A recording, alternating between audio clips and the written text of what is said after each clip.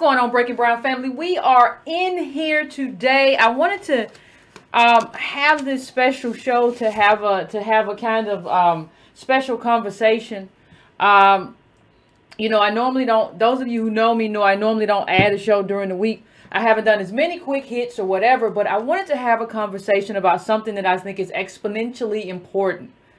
And I don't know, before I bring my special guest on, I want to give a little bit of background for those of you who might not remember.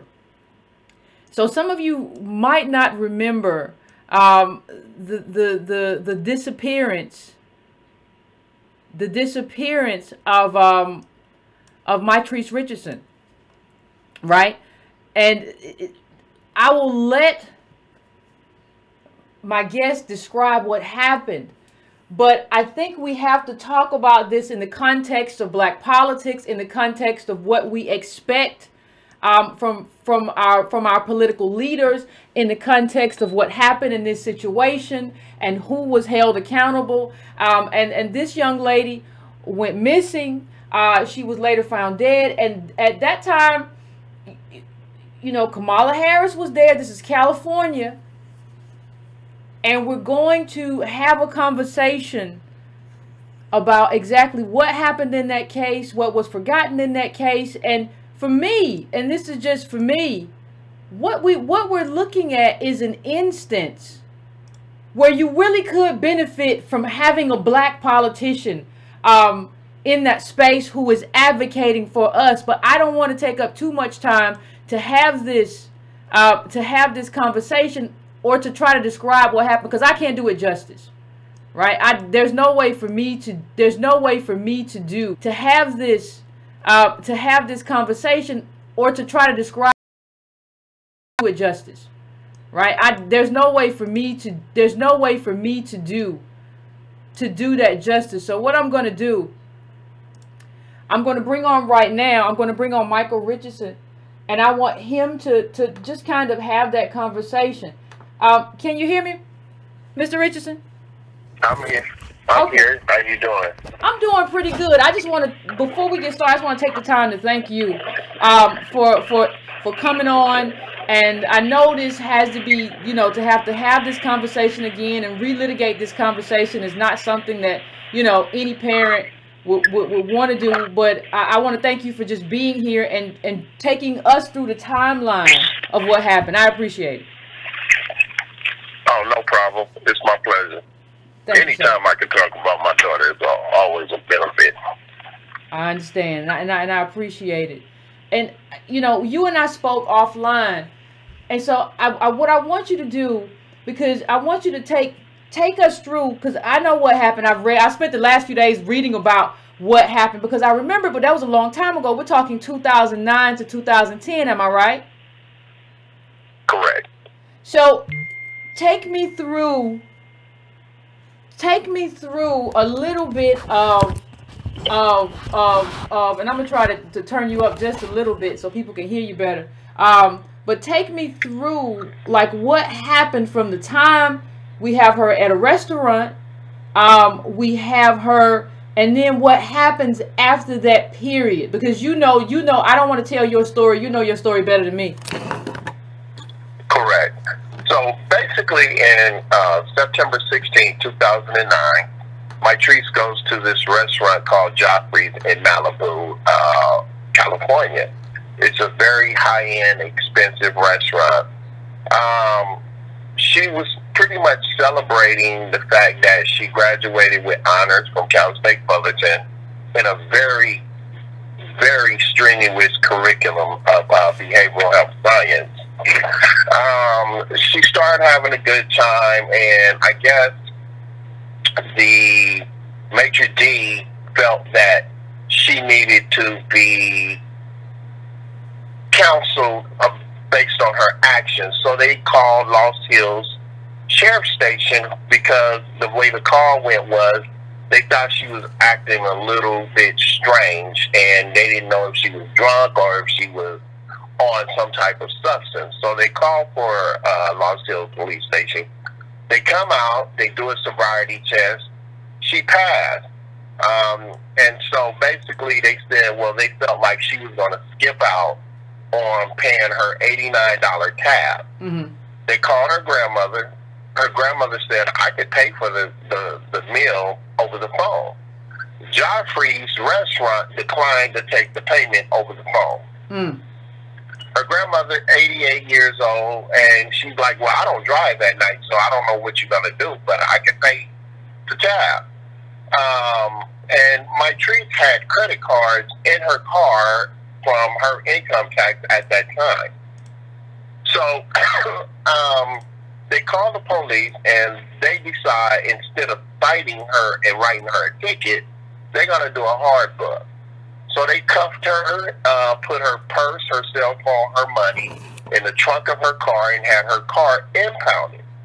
They take her to Lost Hills Sheriff Station, and her mother was calling to find out what was going on, and they kept telling her, well, we're going to keep her here to 6 o'clock in the morning.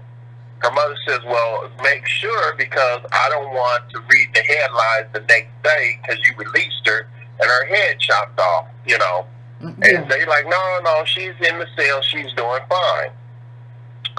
So around 2 o'clock, her mother calls again. She was crying. She was upset. She's like, I haven't heard from my daughter. She hasn't called. And the jailer at the time says, oh, she's fine. I'm looking at her right now. You know, she's doing great. As soon as she wake up, we'll have her call. That's at 2 o'clock in the morning. But they had already released Mitrice at 12:34 at night. Mm. In the middle of Malibu Canyons, no running transportation. She has no purse, no car, no cell phone to call anybody. Mm. She goes missing.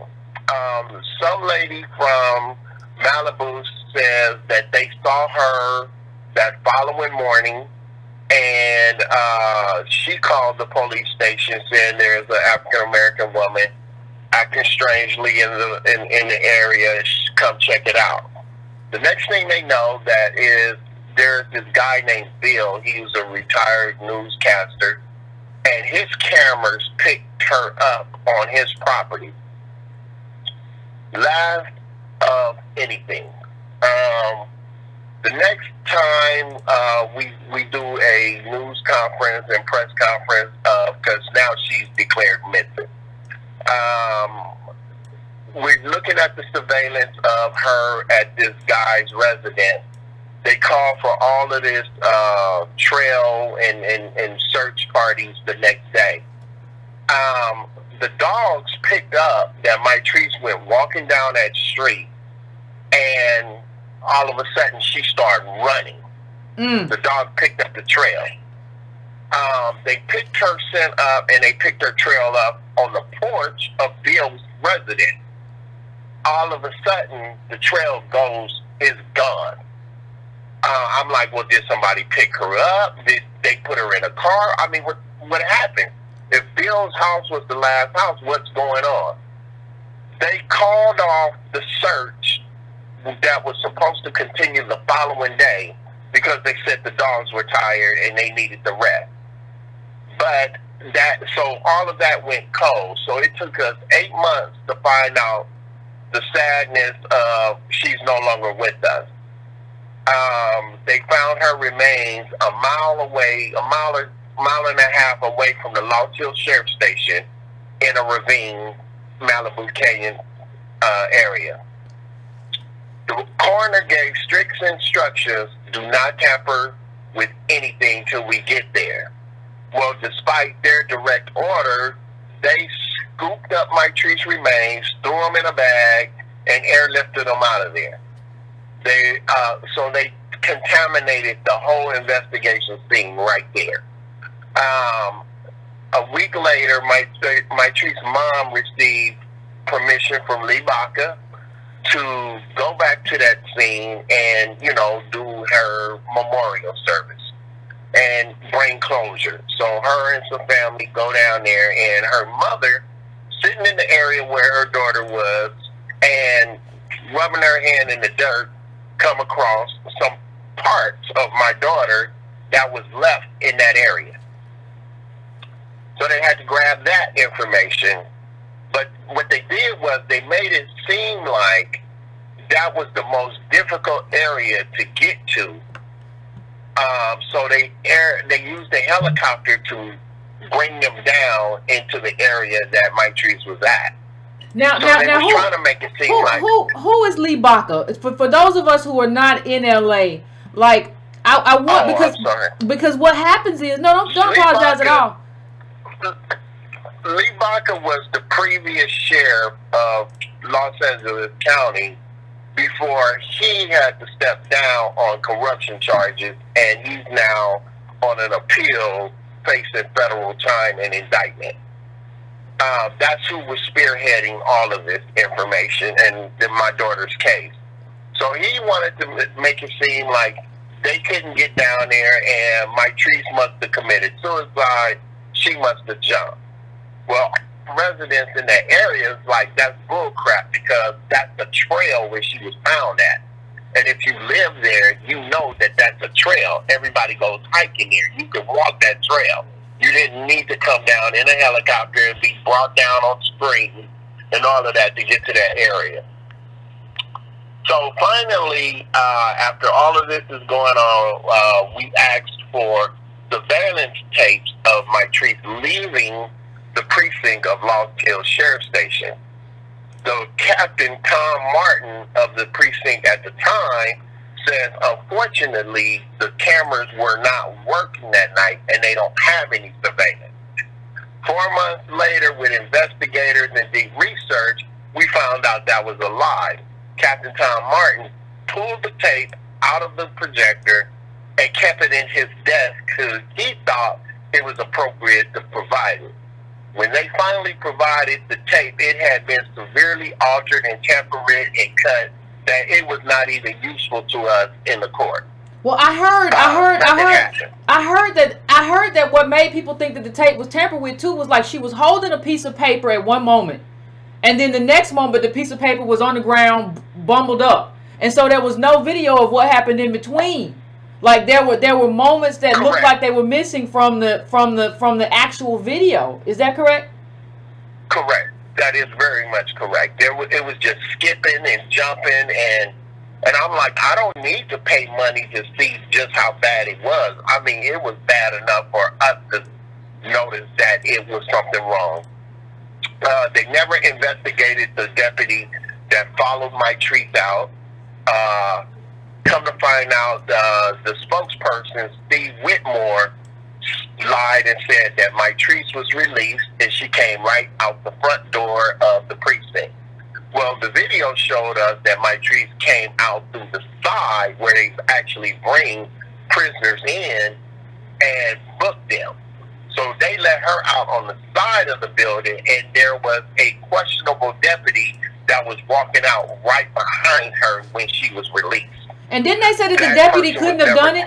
I heard that they said that the deputy couldn't have done it because he was on duty.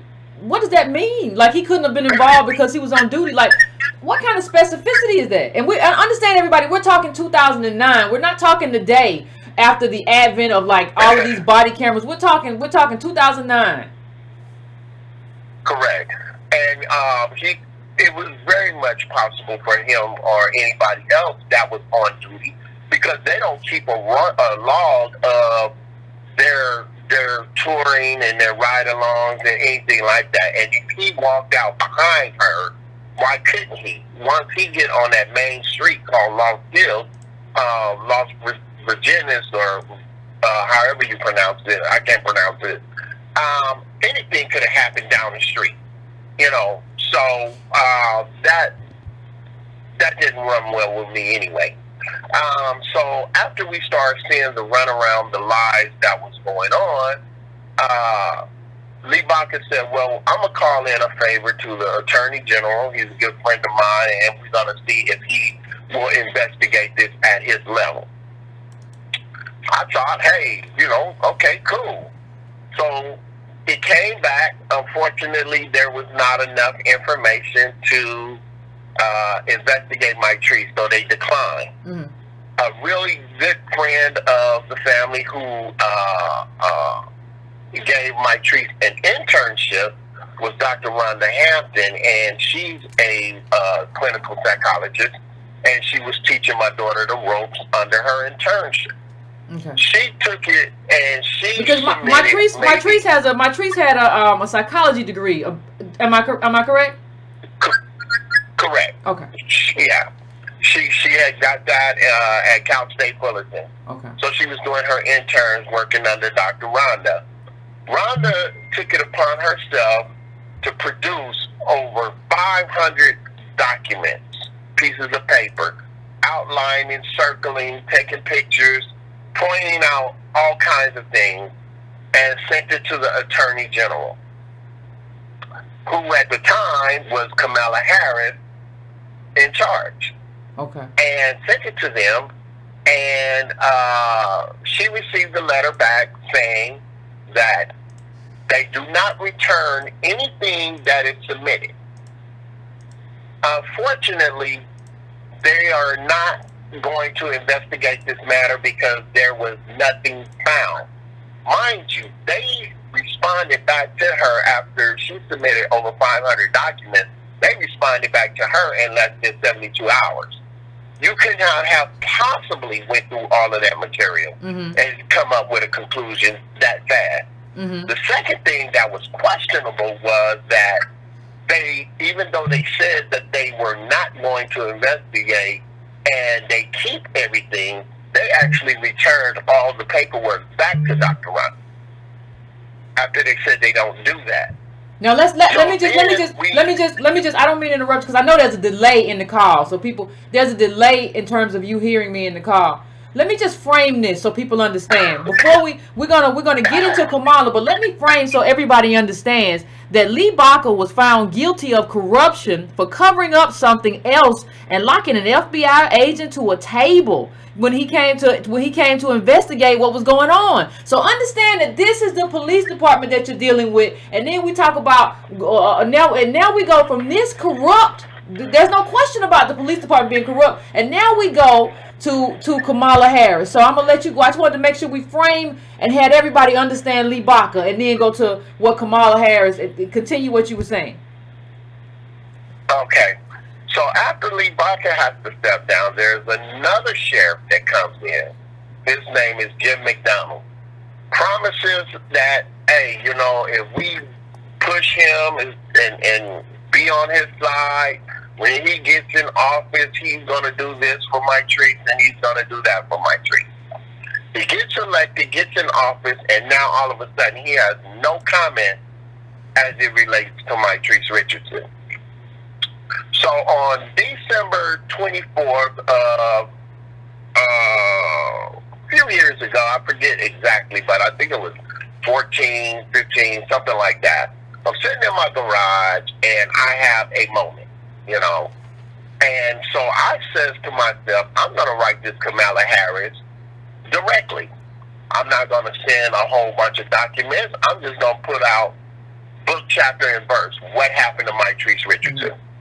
Because now I'm doing interviews like I'm doing with you. I'm on KJLH, I'm on ABC, I'm doing all these news questions.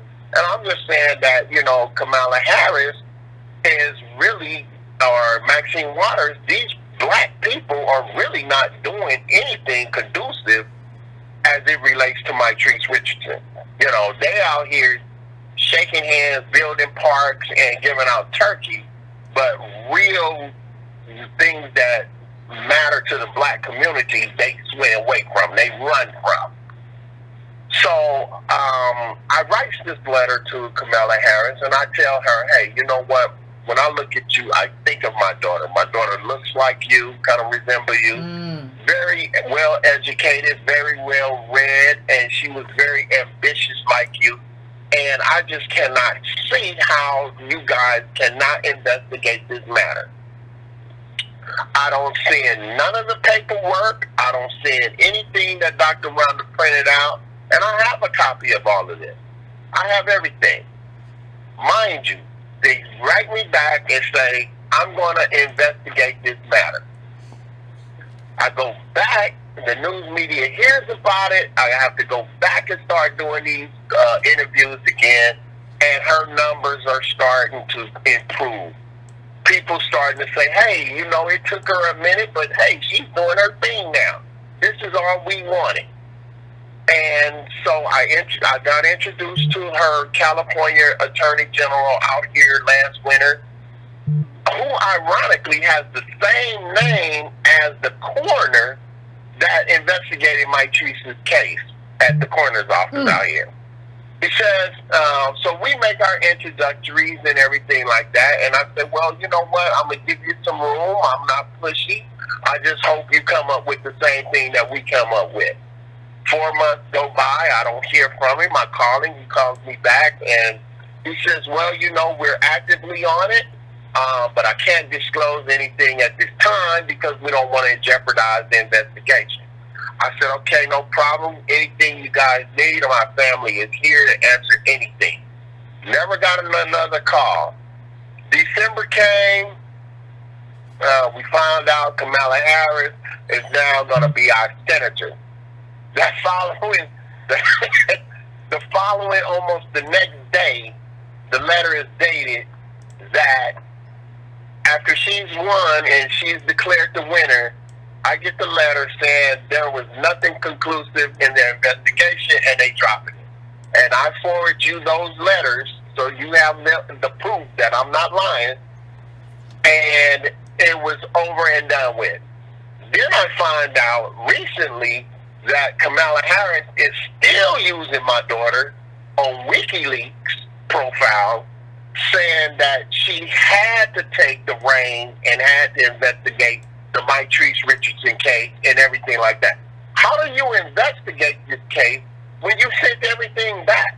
What did you use? What did you have? You had nothing.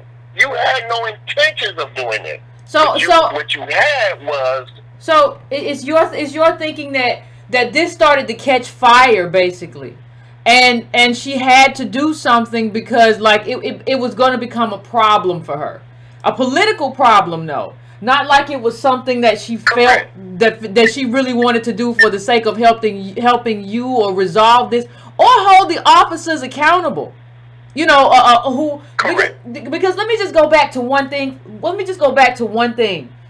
When people keep talking, you know, you always hear, and I go back to what people said during that time. And what you hear people say is, well, you know, the officers didn't do anything wrong. Here's the problem. There's so many parts of this whole story that don't make any sense, right? In terms of make no sense whatsoever. But you're telling me that you arrested her because she was sounding erratic, and she does sound like it sounds like a bipolar break to me. When I read it, that's what it sounded like. It sounded like you're having a bipolar incident. So when you're having a bipolar incident, you took her in because she was having a bipolar incident. That's a good enough reason to take her to a hospital and have her assessed. So you were fine with taking her to the jail.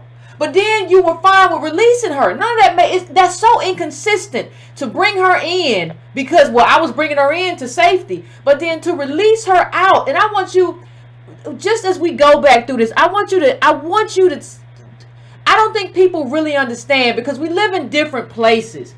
The area that she was released into with no money and no car and no bus pass and no anything. What kind of area did they release your daughter into at midnight, after midnight? It is considered the canyons.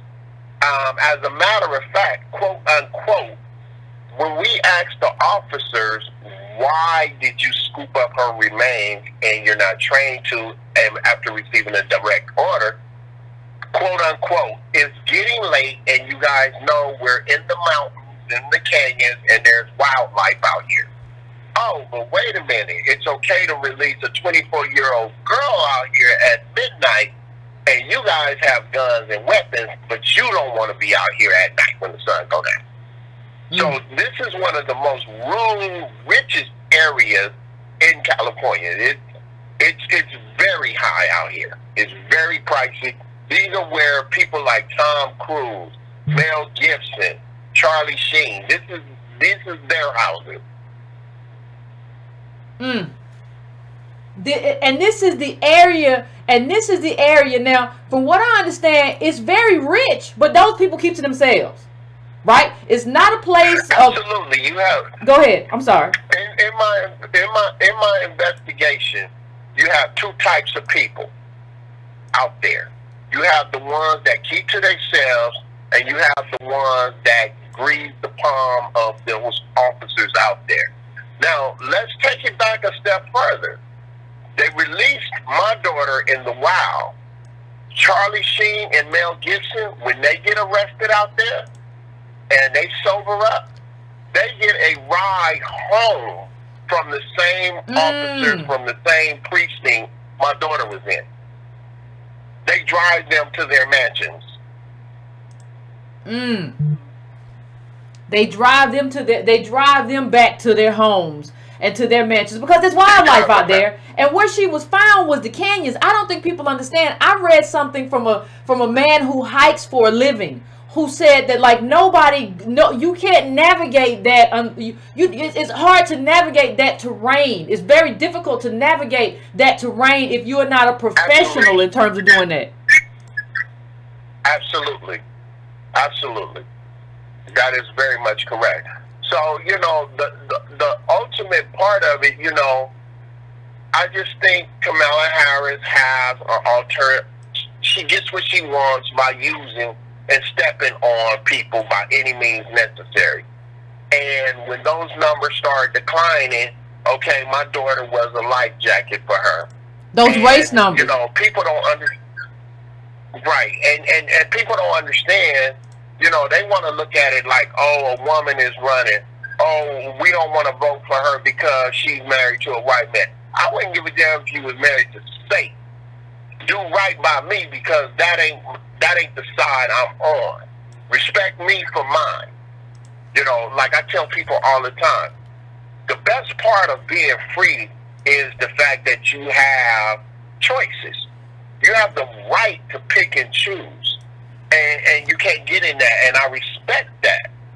But I also feel like I am obligated to share with you some things that may help you alter your decision based on facts.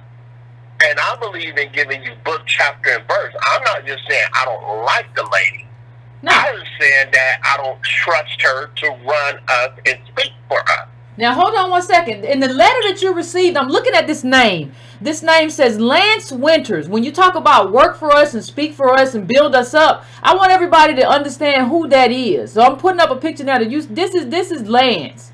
Okay? When you think about who's going to work for us and speak for us, support us, the people on the video can see it. And so, you know, I know you brought this up as well. But what I want people to understand, you know, and I'm not going to play it while you're on the line. I know all this stuff is difficult. But you have a situation where the mother said, I want to pick up my child. I don't want my child to be outside. They release your child into the midnight where there are wild animals and all sorts of things going on, right? Then you have the second situation where, okay, you have released the child. Now they said something that was also not true. They said that, well, we can release the, they said, well, we changed the rule that said that now we can keep people in the jail or something like that in the lobby. Well, initially they said, we asked her to stay in the lobby and she said no. That's what they said. But they tried to cover up something by saying something that they already said. You said you allowed her to do that anyway. So, like, none of the stuff that they really say in terms of why she was allowed out and why she was not put in a space. You know, the mother said, I want to pick up my child. Her mother said, Mitrice's mother said, I want to pick up my child. Please make sure, if you're going to release her tonight. No, you release him to tonight. And then you call. And then the second part about it I want to tell everybody is she calls back when Mitrice's mother calls back to the police office and says, you know, when can I file a report? The guy abdicates our responsibility and says, well, you know, maybe 2 hours. If I were you, I might. And the letter of the law says that the person is not like a vagrant who's known to be disappearing. You can do that right now. He should have told her we're going to do that right now because she was brought in with symptoms of being bipolar or having some type of mental distress or mental emergency. You're supposed to do that right now. How do you not investigate that as Kamala Harris? Correct. And two other things is, I retired from working in hospital administration for 23 years. There's two things that they could have done at that precinct. First of all, based on the way she was acting, she shouldn't have never even went to the precinct. They should have took her to the nearest county facility for at least a 72-hour hold. Okay? Now, if they chose not to do that, which they didn't, the watch commander could have put a hold on her based on safety, based on pure safety. But they wouldn't have had to do any of that if they would have just told her mother, like, come get her, because we're not going to hold her to 6 a.m. We're going to release her at midnight, come get her. She's getting out of here at midnight, come get her, yeah. Right, and the cold thing about it is when I called back the next morning and asked the jailer who was sitting back there with her, well, why would y'all do that? This sister gets so pissed off at me because I'm asking her question. She tells me because we have to release her because we're crowded. And I'm like, well, from my understanding, there was only another person in there with her, so you wasn't crowded. She's like, well, just take it like this then. We're not a goddamn babysitting organization. She had to go. And I'm like, okay, all right, I can dig it. And you got to keep cool because you're at their mercy, you feel like. So you don't want to explode and be going off on the very people that you need to talk to. Yeah. And you want answers. So you got to tone it down. You got to kind of drink that soup cold, you know, and hope that you can get some answers that don't ultimately come out the way mine did, you know. Absolutely, absolutely. And one of the things that, you know, one of the things that I wanted to bring up to you as well in terms of the everything that happened, there was a lot, you know. One of the things that I was reading of, I read about all sorts of things when I have something like this to talk about. So I was reading of, you know, I had a bunch of forensic people who were, I was reading what they were saying, and they were saying that, listen, a body when you find, and you know, it hurts me to even say that with you on the phone, but I know we have to have this conversation. It's attached to the environment, right, in a certain kind of specific way that people who are not into forensics don't really understand. So we don't really understand the relationship that a body has to the environment around it. And they were saying that's why without a coroner and without people who are not trained to take the right pictures and are not trained about how to remove bodies and bones, you don't do that. You don't move it. So it is inexplicable to me as to why they would move after she's found, may she rest in peace, after her body is found. Why would you move that? And then I read somewhere else that the coroner's team was on alert, but they were on alert for like 4 hours, but they never got called in. Correct. What is that about? Correct. Yeah, so, I mean, and so when you have all of this information, even the forensics experts that we hired was saying that it's very important, to piggyback on what you said, it's very important that they're not separated, because they are able to tell if that was the actual crime scene, if the body was somewhere else and they brought it there. And now, mind you, now let's take this a step further. So everybody's going to say, well, man, your daughter's case was the second largest search party in the history of California. They spent millions on your daughter. How could you not be satisfied? Because it was all a dog and pony show. They said that they covered 27 square miles, and they did. I mean, they bought the helicopters, they bought horses and ATV vehicles to climb up the mountains and scuba divers. It was all beautiful. But then when we found Mitrice, she was half a mile to 3/4 of a mile outside of the starting point of the 27 square miles that they were going to have when they covered. If that don't beat all, I don't know what to say. Somebody in there had information on where to put my daughter's body because they knew where they was going to start the search. But that's another thing.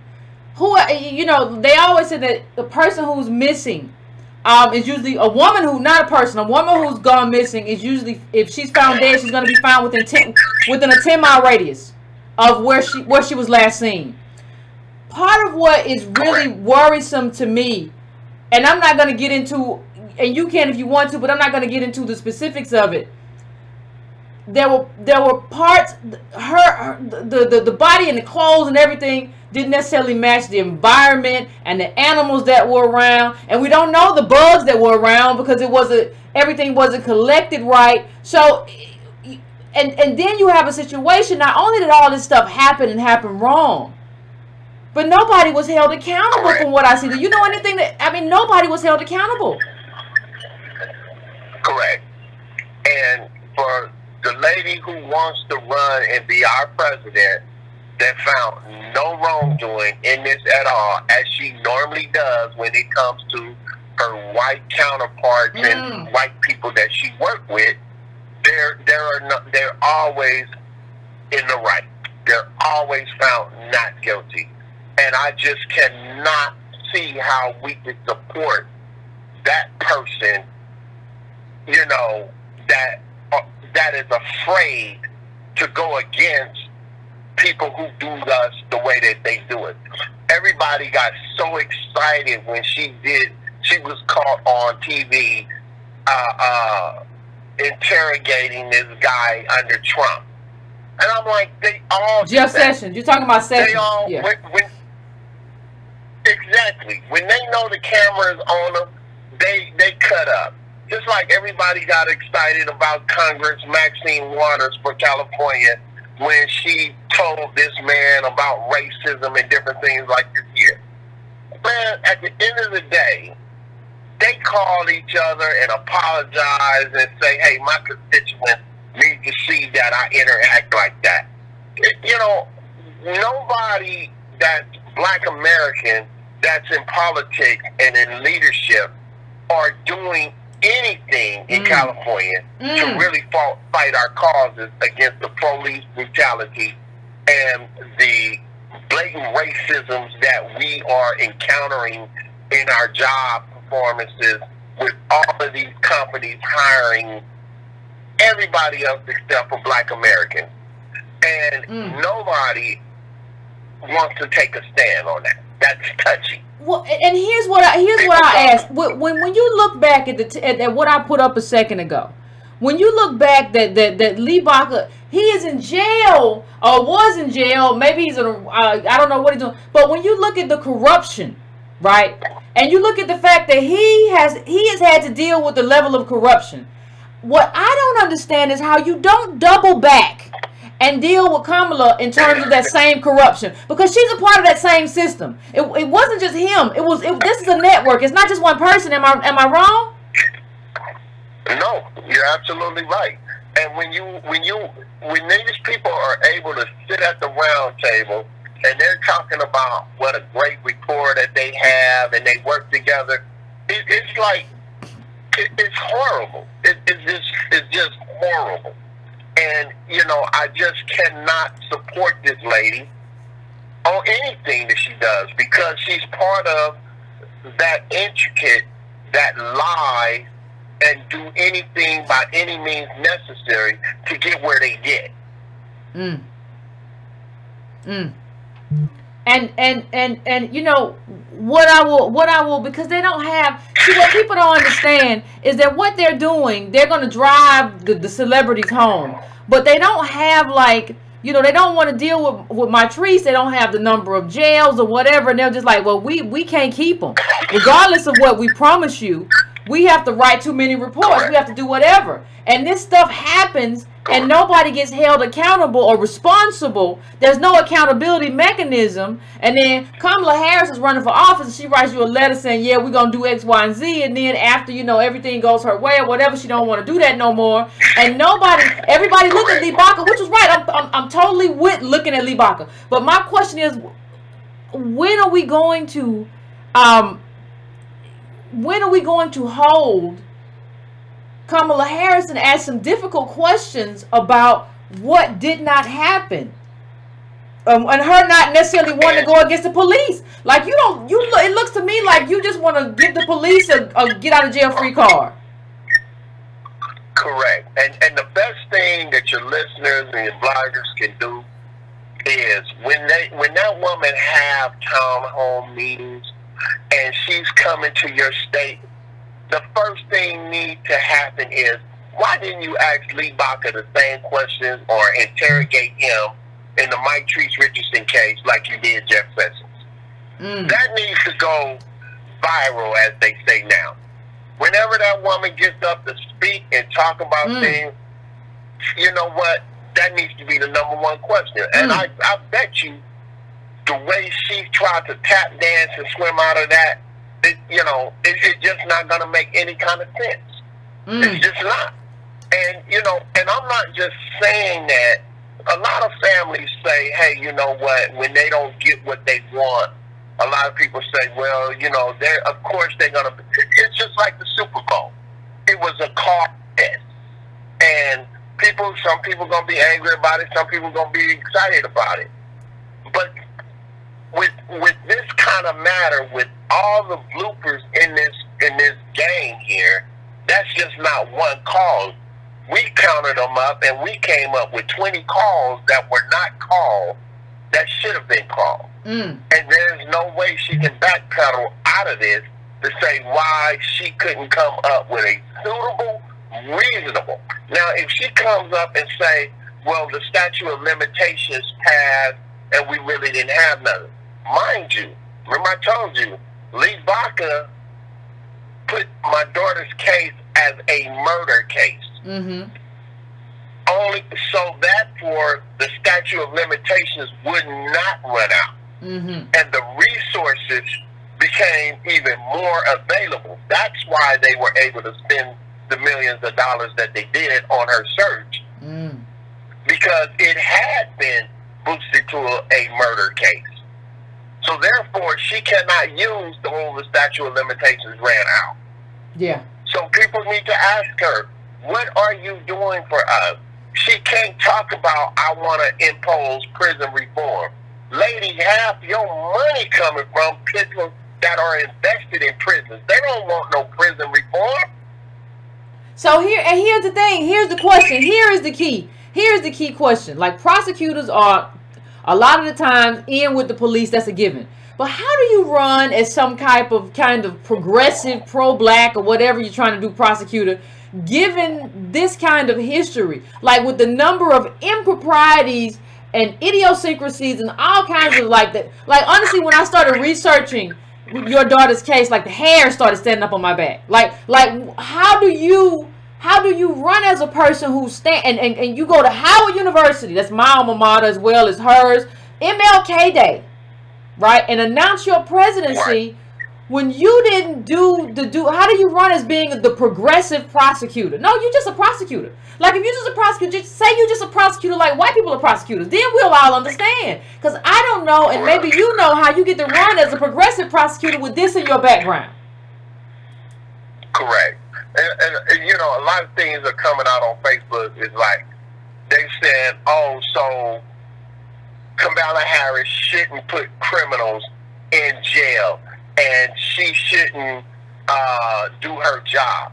That's not what I'm saying. If you're a criminal and you get caught for doing something, you should go to jail. What I'm saying is, what Kamala Harris should do is give us the same treatment that others get. White people go to jail and get arrested for having dope and smoking crack and doing what they do. They get rehabilitation. They get to go to drug and alcohol counseling. Black people, they get 25 to life. And in huge numbers. So we're saying that, what pleasures do you get out of saying you locked up this many African Americans, but yet and still you let this many Caucasians get drug and rehab? They're not used to a broken home. Their family, their mother and father got a divorce and he was reaching out. We don't get the same treatment. Yeah, and in terms of truancy, she went after truant parents. And I kind of compare that. I know everybody has their criticisms, but I kind of compare that to Marilyn Mosby and Freddie Gray in terms of she tried to stand up for a prosecution. They were hiding evidence and doing all kinds of stuff. The police against the prosecutor. But like at least you really tried. At least you really tried to get those officers. You brought them to trial and you tried to get them because you knew it wasn't right. And you did a press conference. I don't see any of that here in this situation with Kamala. I said, Kamala, everybody got a problem with it now, but now, anyway, but I don't see, these are not the same. And I think, you know, I'm going to let you have the last word, and I want to thank you for coming on after this because I've held you for almost 47 minutes. But I think the issue for me is that your daughter's situation screams out for a moment when we really needed a black woman who was a black woman to be like, no, this ain't right. Don't none of this sound right, and to stand up. Correct. If you can't stand up in that moment, I don't see how you stand up for us as a community.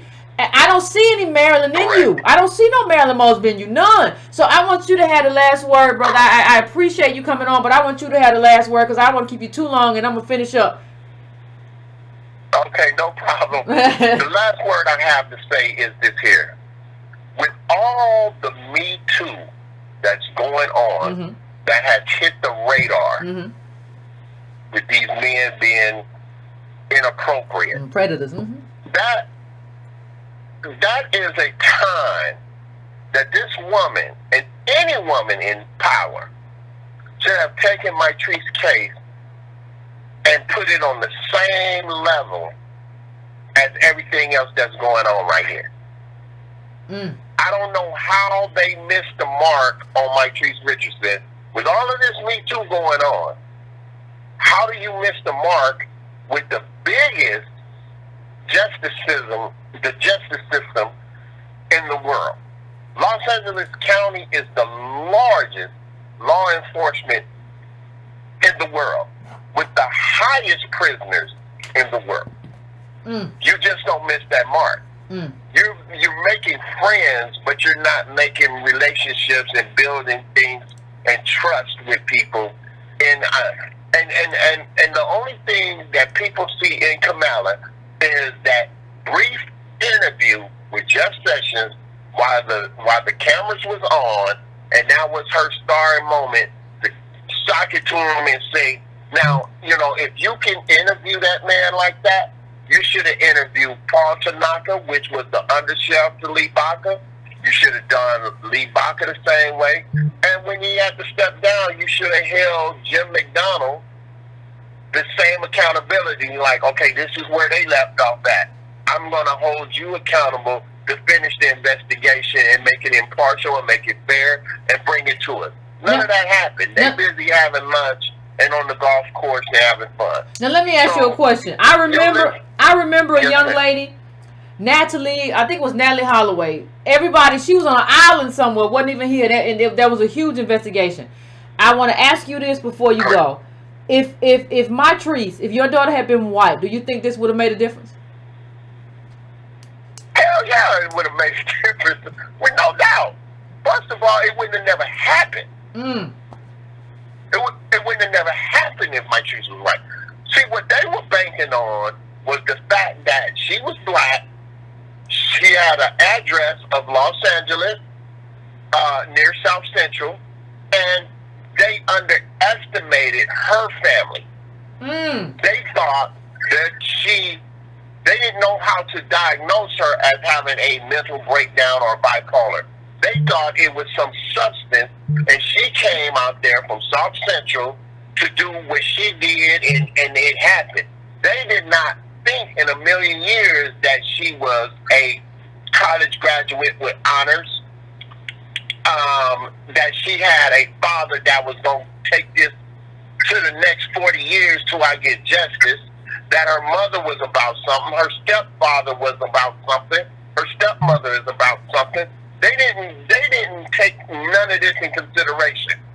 So I know somewhere, somehow, when they sat down at the table and they kept getting this and they keep coming up, I know they say, we messed up. using the F word.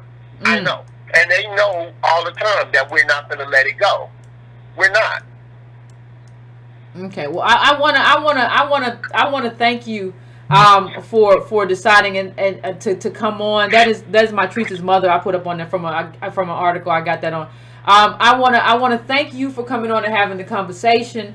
And you know, the Breaking Brown family stands with you. We support you. And you know, and I just, you know, and we want to do everything that we can to kind of highlight what justice looks like for us. Like not like some grand we're united whatever, but justice for a specific group, and in your case a specific person, your daughter. And so, you know, whatever little bit that we could do to push that forward into the conversation today, we are happy to do it, and we are thankful that you decided to come on, sir. So we appreciate you. Hey, I appreciate you guys too. Every little bit's gonna help. And thank you very much for having me. Thank you, sir. We'll be in contact. I appreciate you. All right. Have a good night. You too. I you know, Breaking Brown family. You know, I don't even know. Like but I wanna play something. I want to play something because, you know, parents do the best that they can because this is their child.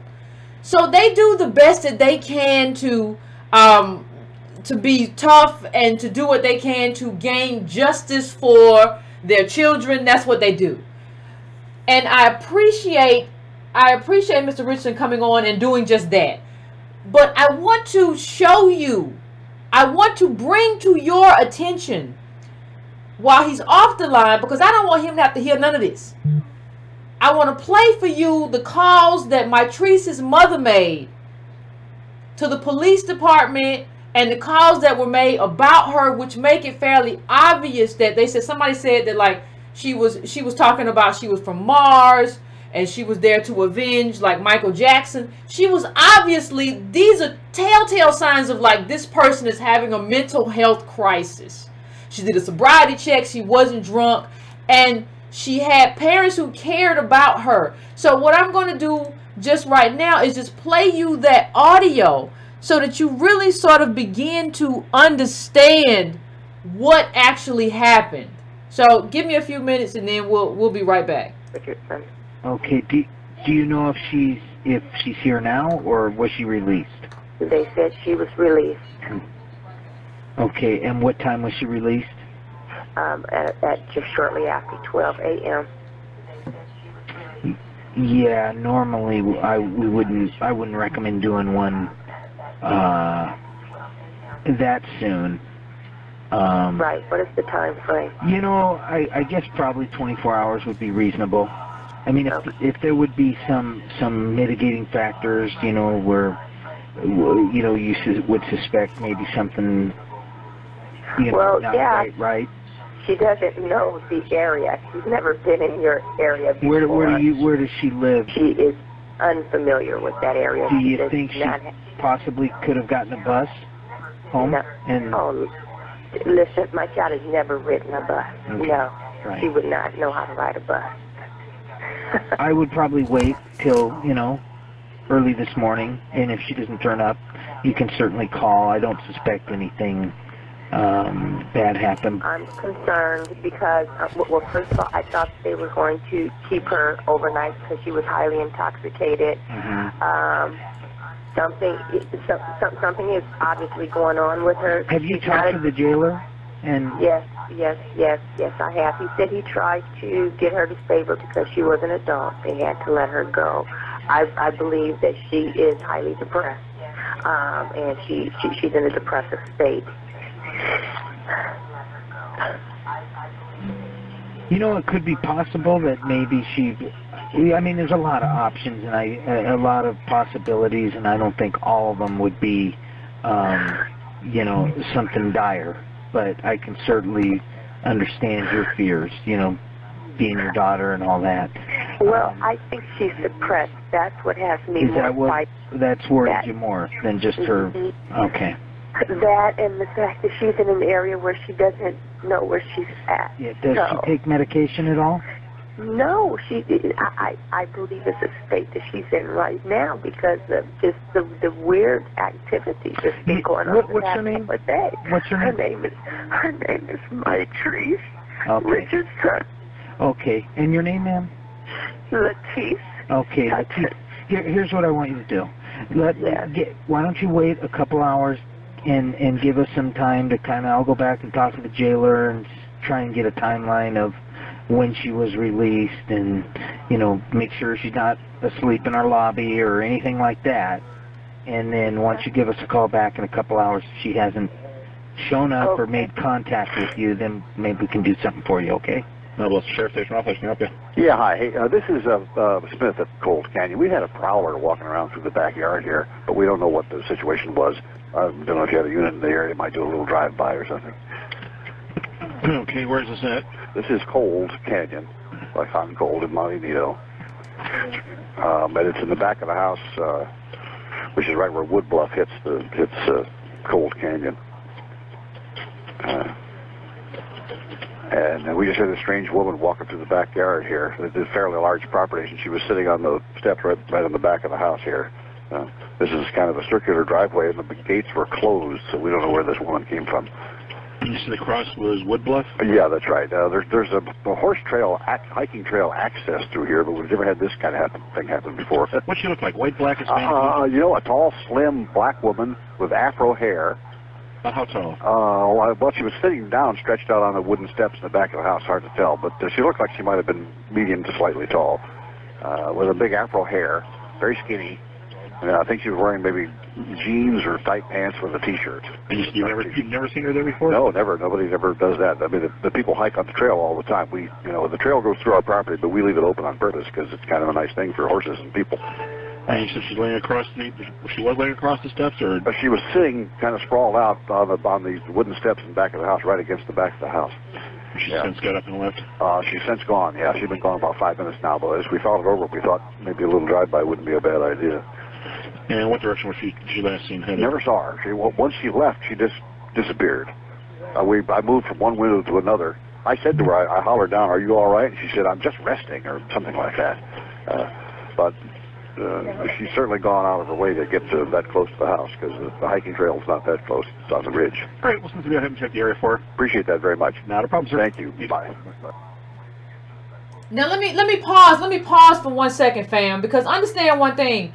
A single black woman, very skinny, is considered a prowler.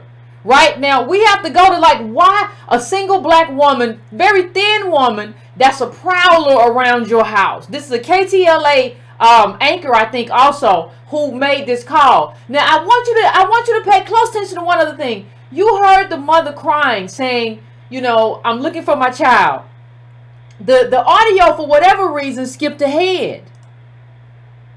And what you don't hear, and what I'm going to try to play back for you now, you do not hear the first call from the mother. The first call from the second call with the mother, where she's crying and she's saying, "You release my child." You have to understand that in the context of the first call, which I'm going to try to play right now, because you have to understand the context of it all, not just one part of it. We have a guest here who is refusing to pay her bill, and we think she sounds really crazy. She may be on drugs or something. We are wondering if someone can come by and pick her up. Okay, well, what's the address there? It's 27400 Pacific Coast Highway. And is she a white, black, Asian, Hispanic? She's a young black girl. She's probably in her 20s. Okay, what's she wearing? She's wearing a black T-shirt and I think blue jeans. Is she with anybody else? No, it's just her. I am calling. I'm a little frazzled right now. I understand my daughter is being brought into the station. Mitrice Richardson. Have they made it to the station yet? And she's been booked. Okay, do you know where she's coming from? It's some restaurant out in Malibu, and I didn't even think to get the name. The manager's name is... The only place we have somebody that's in custody that they just announced on the radio that they're coming up is from Joffrey's in Pacific Coast Highway. It's the only female that's being brought up to the station as we speak. They actually just put it on the radio right before you called. Okay. I'm her mother, and are you guys going to book her and then release her on her own recognizance tonight, because it's dark, she doesn't have a car, and I don't want her wandering out. I'm totally just taken aback because this is so out of character for her, and you'll see when she comes in, she's well spoken. I think the only way I will come and get her tonight is if you guys are going to release her tonight. If it's going to be held in custody for some type of arraignment tomorrow, then I will wait until tomorrow. She definitely has no place, I mean, she's not from that area, and I would hate to wake up to a morning report, girl lost somewhere with her head chopped off, so I guess I would have to come and get her. Oh, my God. Yeah, we're in Agoura Hills. The only thing is, at least in the station here, she will be separated, so nobody's going to be with her. So at least that's, the plus thing, so you don't have to worry about her safety.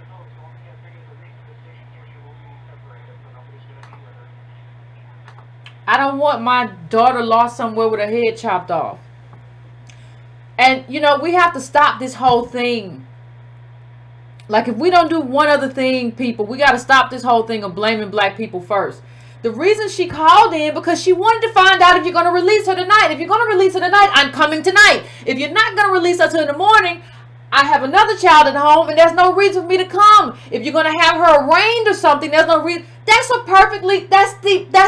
is the most sensible thing to do. If you're not going to release my child tonight, I'm not coming tonight. But I'm coming there tonight. If you release her tonight, I don't want her outside alone. I want to be there when she gets out. Is she going to be here? Okay. Nobody said, and is a given it like, no. She's just coming in. She's not going to be released or whatever.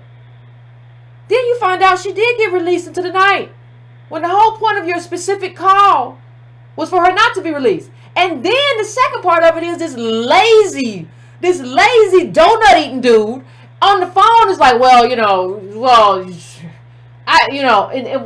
the other part of it, the missing call, is like, well, I wouldn't put in a missing persons report, like give it like 2 hours. When you hear a police officer say give it 2 hours, that means like give it long enough to where I'm not on shift no more because I don't want to deal with it. Where's the accountability in that? Where is the accountability in any of what we're dealing with? There is no accountability. You big pudgy donut eating little man, like you just didn't want to deal with it, and then you all said that like, no, she'll be fine, she'll be safe here. You notice she got brought in for mental issues. She said drunk. That woman said she's drunk or crazy. They did a sobriety test, so she wasn't drunk. That means she was having a severe mental breakdown. She was talking about Mars and Michael Jackson, and she was going to Hawaii. Like, if you read it, she was saying things that let you know, okay, this person is having a mental break. You let somebody who was having a mental break outside in the middle of the night, unfamiliar territory, no money, no phone, just out. And when their father called, you said something to the fact that we're not a babysitter. And that's a black woman, I think, who said that. If we want to talk about sisterhood, we're not babysitters here. But the mama called and said, I don't want my child to be outside. Y'all could have just called the mama and said, listen, we got to let her go. We don't have no room. You got to come pick her up. And that moment that I heard on that call would have picked her baby up. And that didn't happen.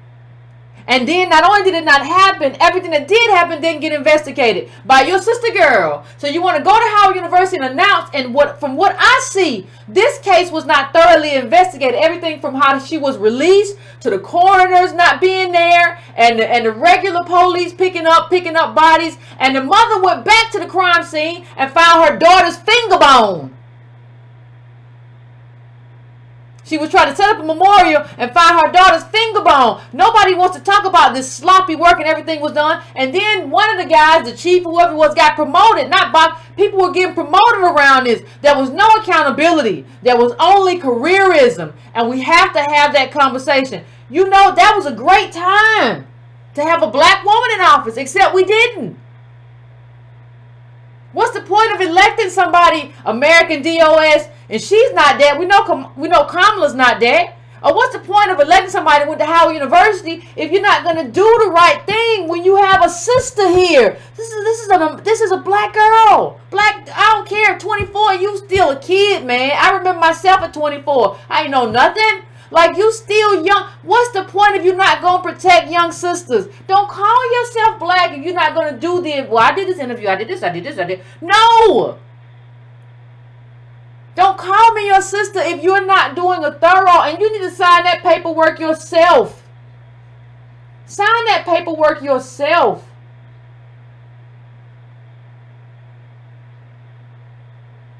That's what has to happen.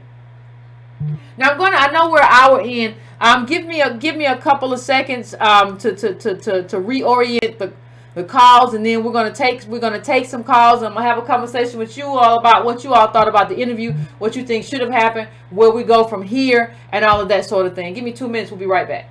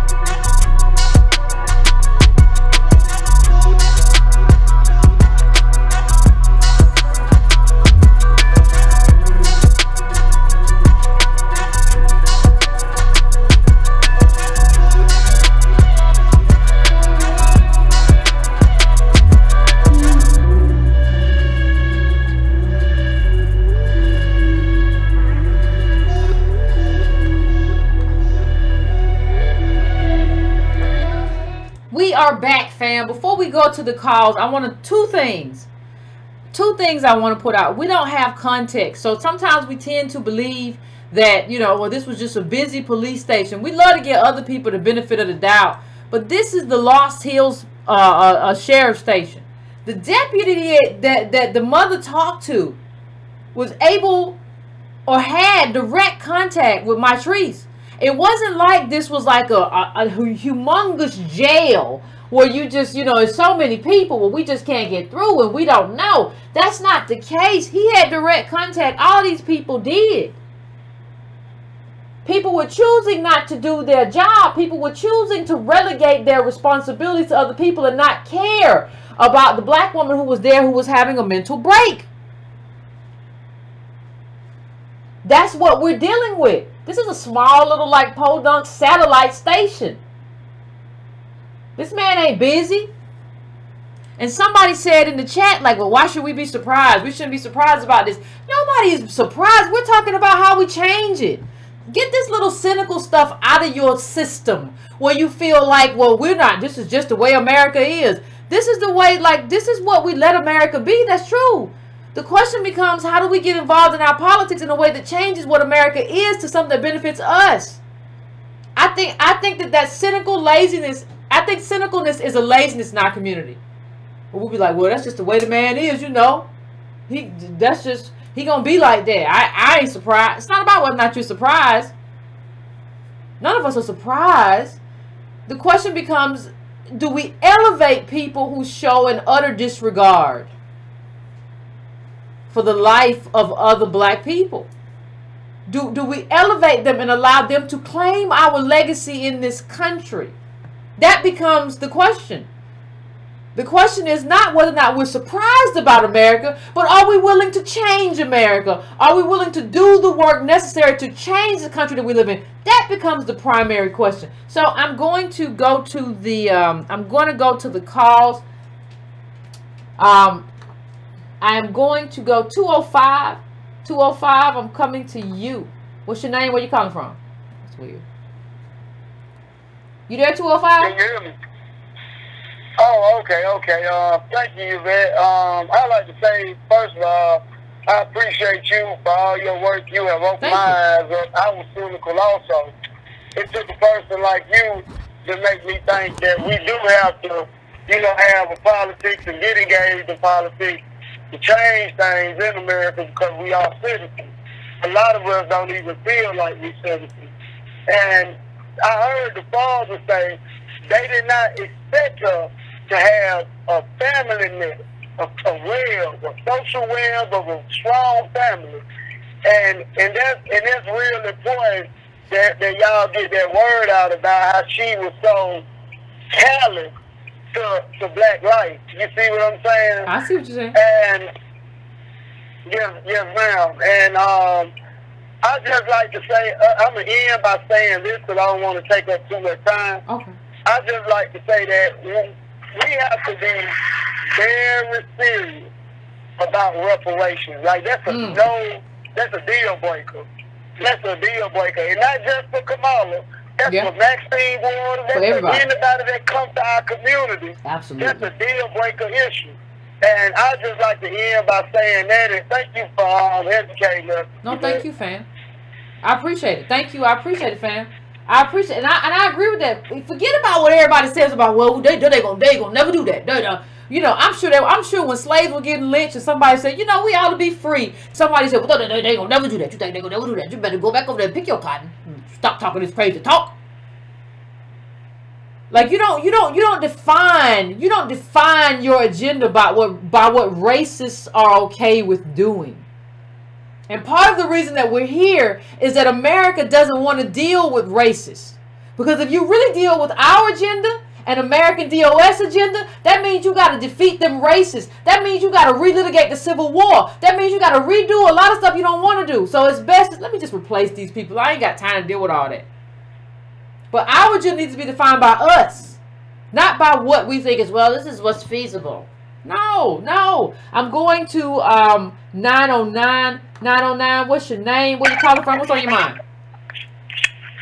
Hello, this is Keith from California. How you doing this evening? Pretty good.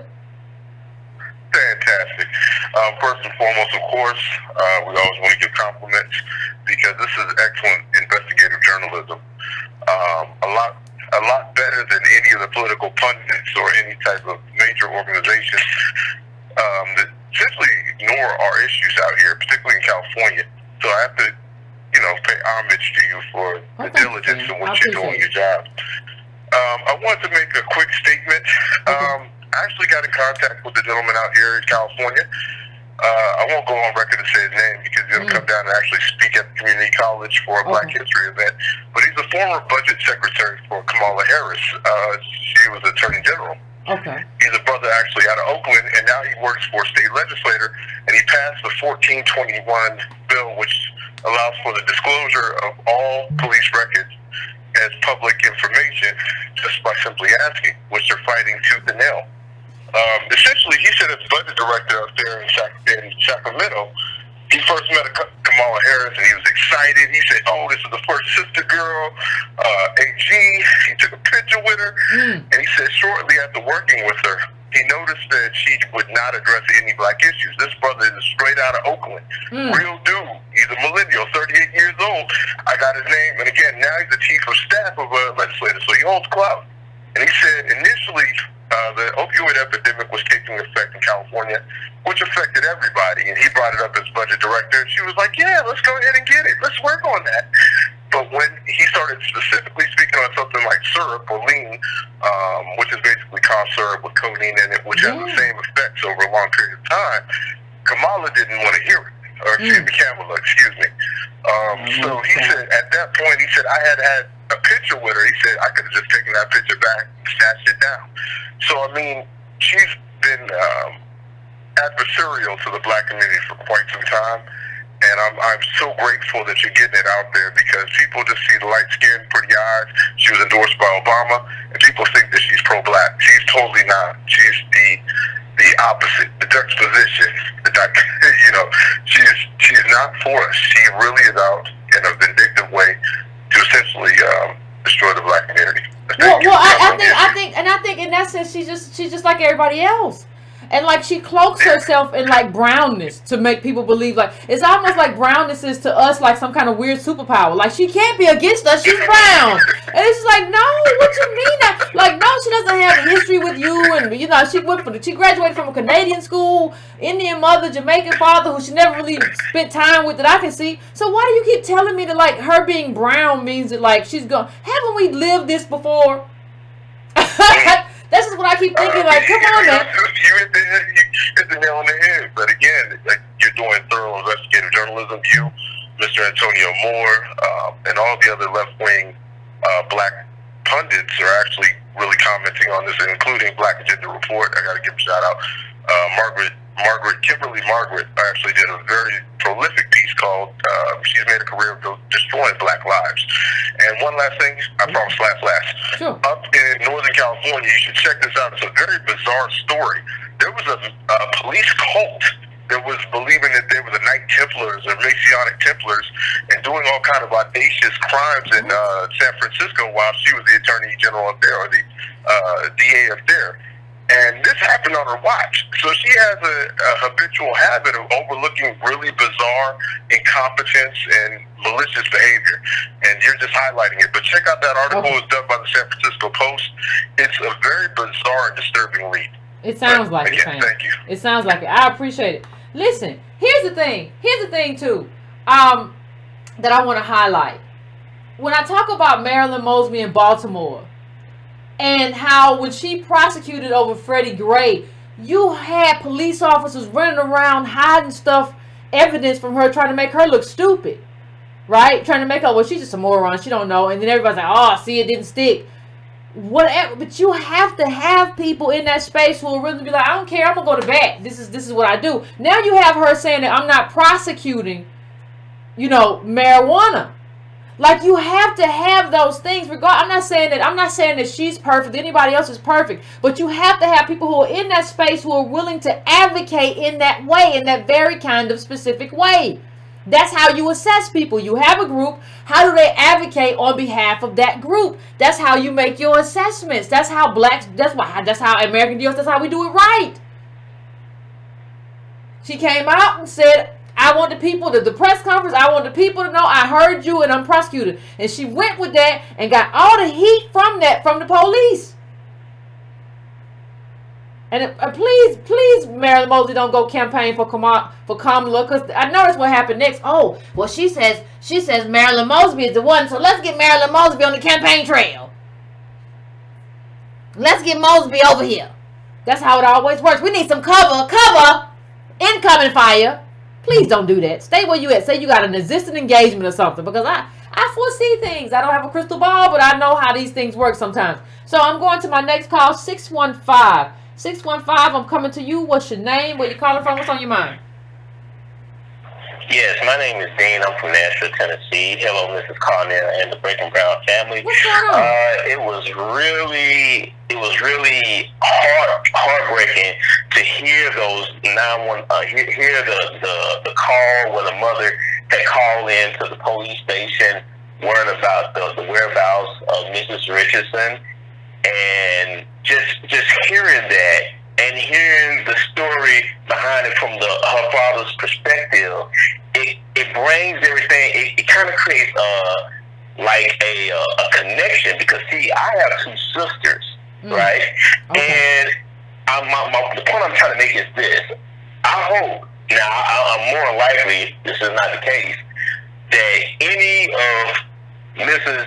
Kamala, the so-called prosecutor, I'm going to give her that title now, the so-called prosecutor Kamala Harris, I hope any of her sorority sisters in the AKA movement, that they see this broadcast that you're posting out here, and I want them to place themselves in Mrs. Richardson's shoes. I want them to place their daughter in Mrs. Richardson's shoes and see that after looking at this story, would they themselves, if they had any integrity, could they even just stand on the idea of getting behind her and trying to push her towards the Oval Office? Because if she don't care about black people on that level right there, just imagine what her carelessness will be on the national level.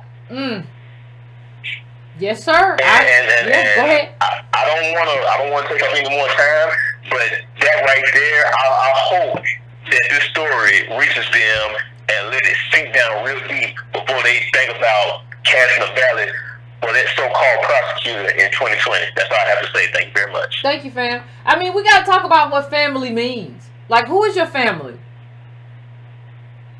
Is this young lady who, who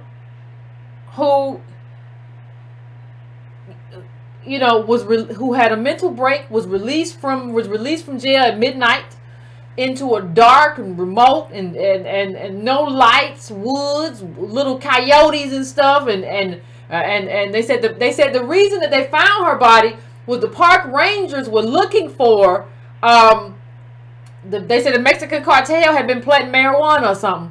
And so they were looking to see if they had come back and replanted. So you're telling me that there was some cartel in that canyon or something around there? What was going on? Some weird stuff going on. That's what you released her into. So is Mitrice your sister, or is Kamala your sister? Because these two people ain't the same. I'm trying to get us to understand sisterhood. And when you have Kamala on video talking, kind of giggling and laughing about, prosecuting parents of who had truant kids. Now, when you prosecute a parent who has a truant child, that parent goes to jail. That's called separation of family. So, Kamala, are you telling me that you don't have any problem with separating American DOS and black families, but but oh my God, Trump, the border and the children and the migrants have been separated, and I stand with them. Well, go stand with them then.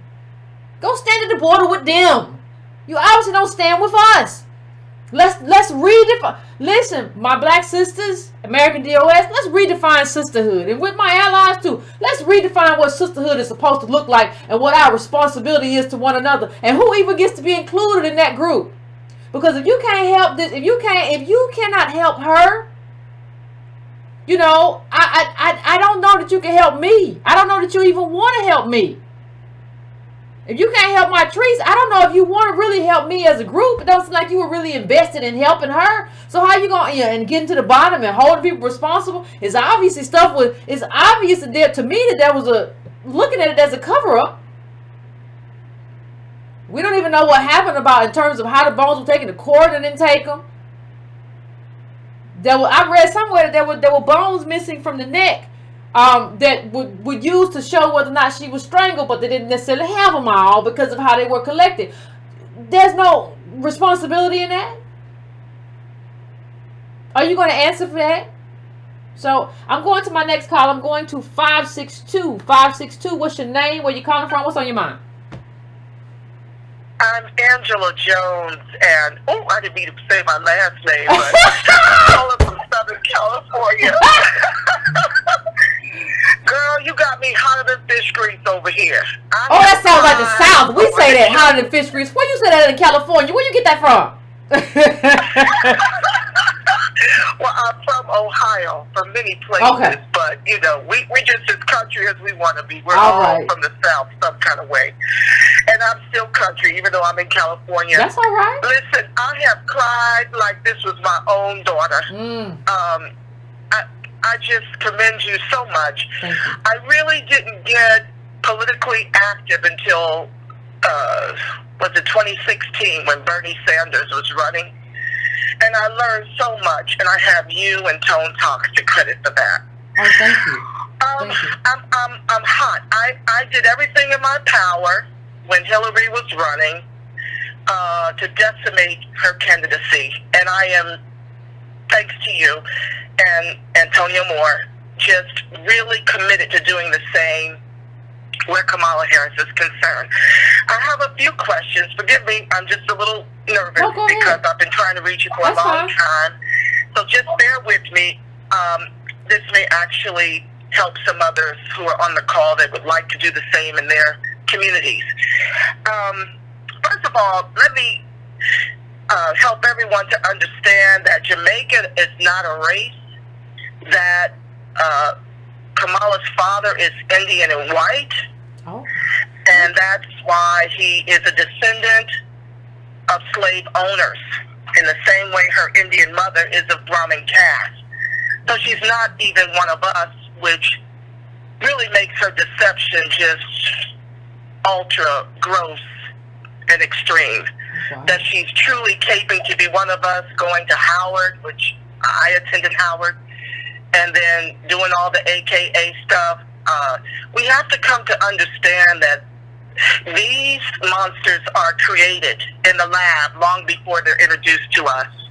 So I don't know where I heard that from, but do the research. That's why he is a descendant of slaves. Jamaica has all different cultures, just like right here in America.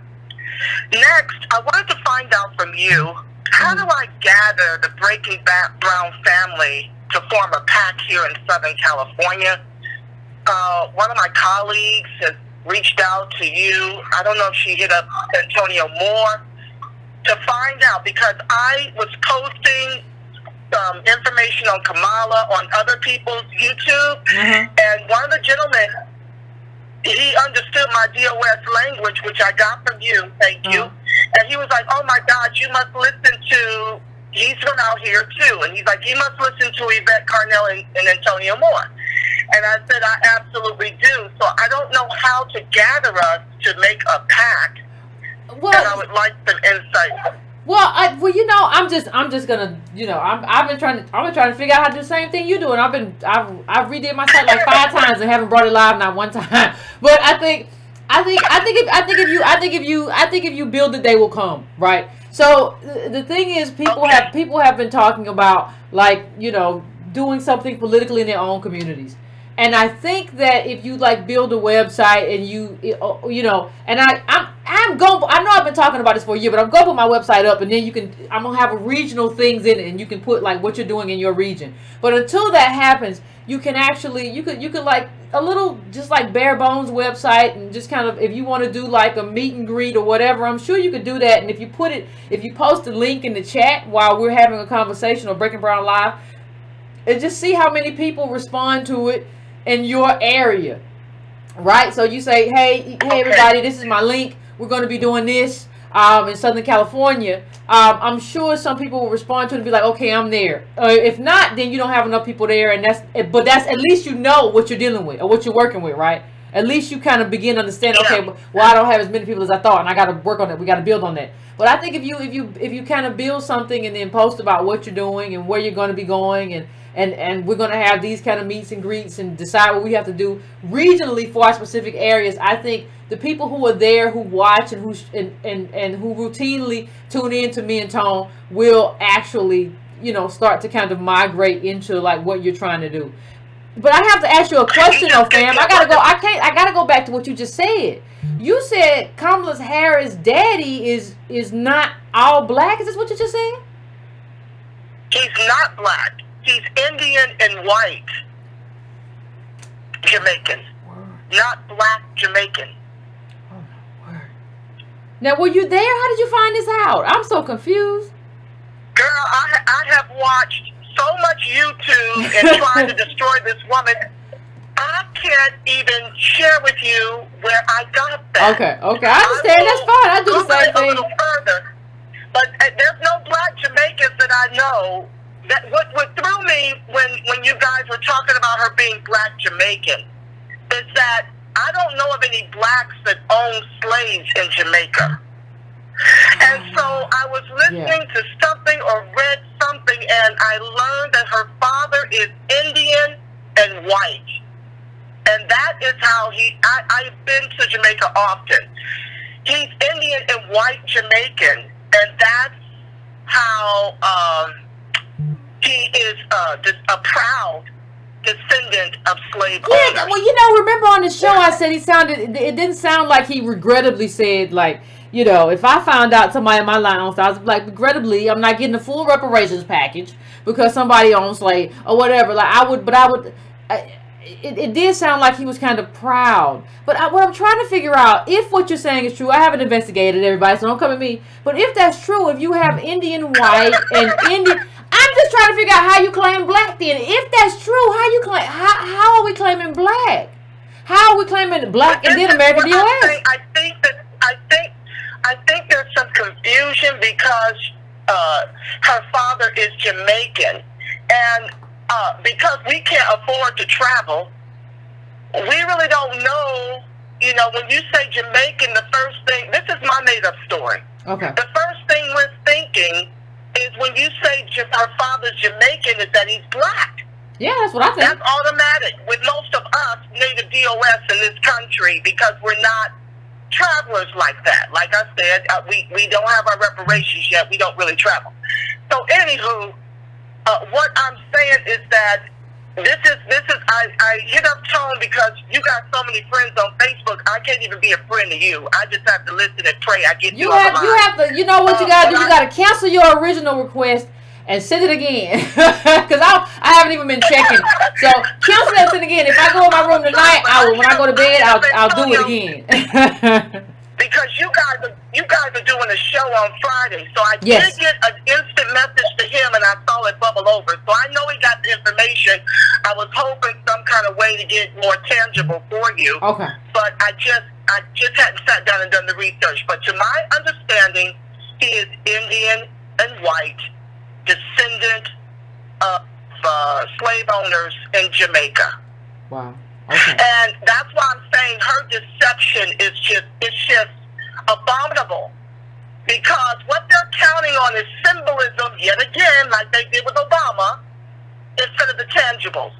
Yeah. And sadly, you know, we're still stuck on symbolism. Way too many of my friends with education are just cuckoo for Cocoa Puffs over Kamala and all this nonsense. Now let me just tell you, Carla. If what you say, I gotta investigate it. But if what you say is true, I gotta investigate it. This is some Rachel Dolezal-ing, ain't it? If this, I'm not saying it's true. I don't know, but I'm just saying this is gonna be a problem if it's true. Girl, I'm here to tell you, you are the one to break this story. Okay, I'm giving it to you in Tone to run with it. I need to know also, do you guys plan to destroy, well, to tell the truth, about Cory Booker, so I can decimate him too? I think, is he running? I don't even know. He's running. He's running. The only thing I will say, family, is that there are a lot of truths to be told in the future. There are a lot of things that will be investigated. We're going to put our Angela Lansbury hats on and we're going to do it. I'm taking up all your time. Listen, who should we vote for? It's too early. It's too early. It's too early. It's too early. It's too early. We got to start pushing people. Can we pull our money? We got to start pushing people on what we believe. We got to start pushing these people on what we want them to see. And when we push them on what we want them to see in their agendas, we got to see who responds to us and says, okay, I'm going to put that in my agenda. And who says, well, no, I can't do that. It's too soon, though. It's too soon. It's too soon to get our stuff behind anybody. Let me ask you this. Do we have enough money in the Breaking Brown family to push Nina Turner, Senator of Ohio? Listen, Nina got to talk to me. Nina got to tell me what she doing. She got to grab onto the American DOS thing and tell me what she about. Like, we got to have a conversation. If I ain't had no conversation, I ain't putting no money nowhere. I got to have a conversation. Well, why see? Listen, it can't be. She is more us than any of us. I get it. I understand it. I understand it, but I have decided I need a conversation. I ain't endorsing Bernie. Somebody got to talk to me. I got to listen. We got to put it on the agenda, but somebody. We're not, listen, our group is not going to be ignored no more where you go and you talk to people, you talk to Reverend Al who don't represent nobody. No, you need to have a conversation. I need to have a conversation. I have a whole group here that's bigger and more well educated. And I'm not talking about a degree. I'm talking about just in terms of being informed about what's going on. Why we can't have a conversation? No, how you going to let Reverend Al be a kingmaker? I need to have a conversation. I need to have a conversation. Okay, one last thing. Marilyn Mosby is the real progressive prosecutor. Okay? While Kamala is pretending to be, Marilyn Mosby is what that really looks like for anybody who needs an example. And just keep doing what you do. I love you. I love the Breaking Brown family. I'm in full support. I'm pushing you on every one of my social media outlets and trying to grow your subscriber base. I appreciate it, fam. I appreciate you. You put in work. That's what we have to understand. Like, all of our people, like, people put in work differently. Like, that's when people don't view that as work. Like, that's putting in work. When you're posting my stuff or going to battle on Twitter or Facebook or whatever, that's real work to influence members of our group. That's what that looks like. But yeah, we gotta have a conversation. Y'all can't tell me Al got a bunch of people with a P.O. box and me and Tone can't have a conversation. We gotta have a conversation. You gotta it's a whole nother group you gotta talk to now. So 707, I'm coming to you. 707, what's your name? Where you calling from? What's on your mind? Hi, Yvette. How you doing? I'm so glad that I was able to get through for you tonight. I want to say, like everybody else, thank you for everything you do. My name is Misha, by the way. I'm calling from Northern California, Sacramento area. And what I wanted to say, and I'm glad that the young lady's father brought it up about, it's not just about Kamala. It's about all of these senators that's been in Congress for 50 years that allowed this immigrant takeover and, you know, the manipulation of our civil rights. But one thing I think that what we need to do now is start vetting them so that when they come up for election day, there'll be somebody ready to take their place if they don't have the agenda that they should have been pushing all this time. The other thing I wanted to say about Kamala is, and I'm going to have to, because you guys, you know, have all the numbers and everything, but I'm looking at this and I'm thinking, well, maybe she announced early just so she could see where we were at. You know, she knows she got her boule sorority sisters as her backup, but when you talk about how we saw Michelle and Obama in the White House, well, that's how the immigrant population sees Kamala and her family. She's living the immigrant dream. She's a cynical, you know, first generation immigrant, two immigrant parents, interracial marriage. She's there for Obama and Michelle. That she may be what do you call it, an experiment to see if that baby can be mobilized. So let's take a look at that. And like you said, just take it all the way, because it takes no worse for us than it's been all the time we've been here under any president. You solve the problem, break it down, you solve the problem. You know, a lot of us are so emotional, and, you know, we may have a situation where, just like Trump voters went in the positive vote for him. You know, the mom and the dad just were getting the ATA, and you said, oh, well, we looking at everybody, you know, we not from Kamala. But at the end of the day, you know, they still hung up on that illusion. So I just think that that's something that we should be thinking about. You know, maybe she announced early so she could see exactly what her base would be. And we need to counter that with just making sure that everybody, every black person in political position is doing what they're supposed to do from now on. And again, thank you, love you. Thank you, fam. I appreciate it. Thank you, fam. I appreciate the call. Listen, I appreciate that, fam. Yeah, we gotta look at that. Tomorrow, which is Friday, I will be on Tone Talk Show. So tomorrow, check that Dr. Sandy Darity will be on as well with me. So we're gonna have this whole conversation. We're gonna chop it all up and do what we do. You know, and you all remember Dr. Sandy Darity. You got a lot of this started. Economist quoted at the Atlantic. And we're gonna talk about Booker. We're gonna talk about Warren. That's gonna be 7 p.m. PS Pacific time. That's gonna be 10 p.m. Eastern Standard Time. So check that out. YouTube Tone Talks. Check us out tomorrow. We're gonna have a conversation. If everybody's okay with having a conversation. So tune in tomorrow to Tone Talks when we talk about that. I'm going to 732. 732. What's your name? Where you calling from? What's on your mind? What's going on, Yvette? This is Chris from Jersey. How you doing tonight? Pretty good, Chris. How you doing? I'm doing all right. First and foremost, shout out to you and Tone. Thank you for having Brother Richardson on. Really appreciate you know, him sharing his story and shedding light on that really painful topic. That's something I hadn't heard of. So that was really insightful for me. Kind of get to the point, Yvette. I'm not really concerned about the Breaking Brown family as far as what we know and what we kind of understand about Kamala Harris. You know, what I'm really concerned about is broader Black America and the country as a whole. You know, I watched her CNN town hall the other night, and I said, wow, you know, first and foremost, this is a Democrats' A1 candidate. This is their best shot to challenge Trump. And the fact that they're putting her out this early, she's stepping out this early, and on that stage like that, I said she has every. I actually got a little afraid because I said she has everything necessary to win this election and seriously challenge Trump. So it's obvious to me. I mean, we're in the era of Me Too. She's a woman. She's a woman of color. She's the child of immigrants. Look to how many groups that's going to speak to. Just all those facts. She's well spoken. She's well spoken. She's got the physical appearance. She has a sense of humor.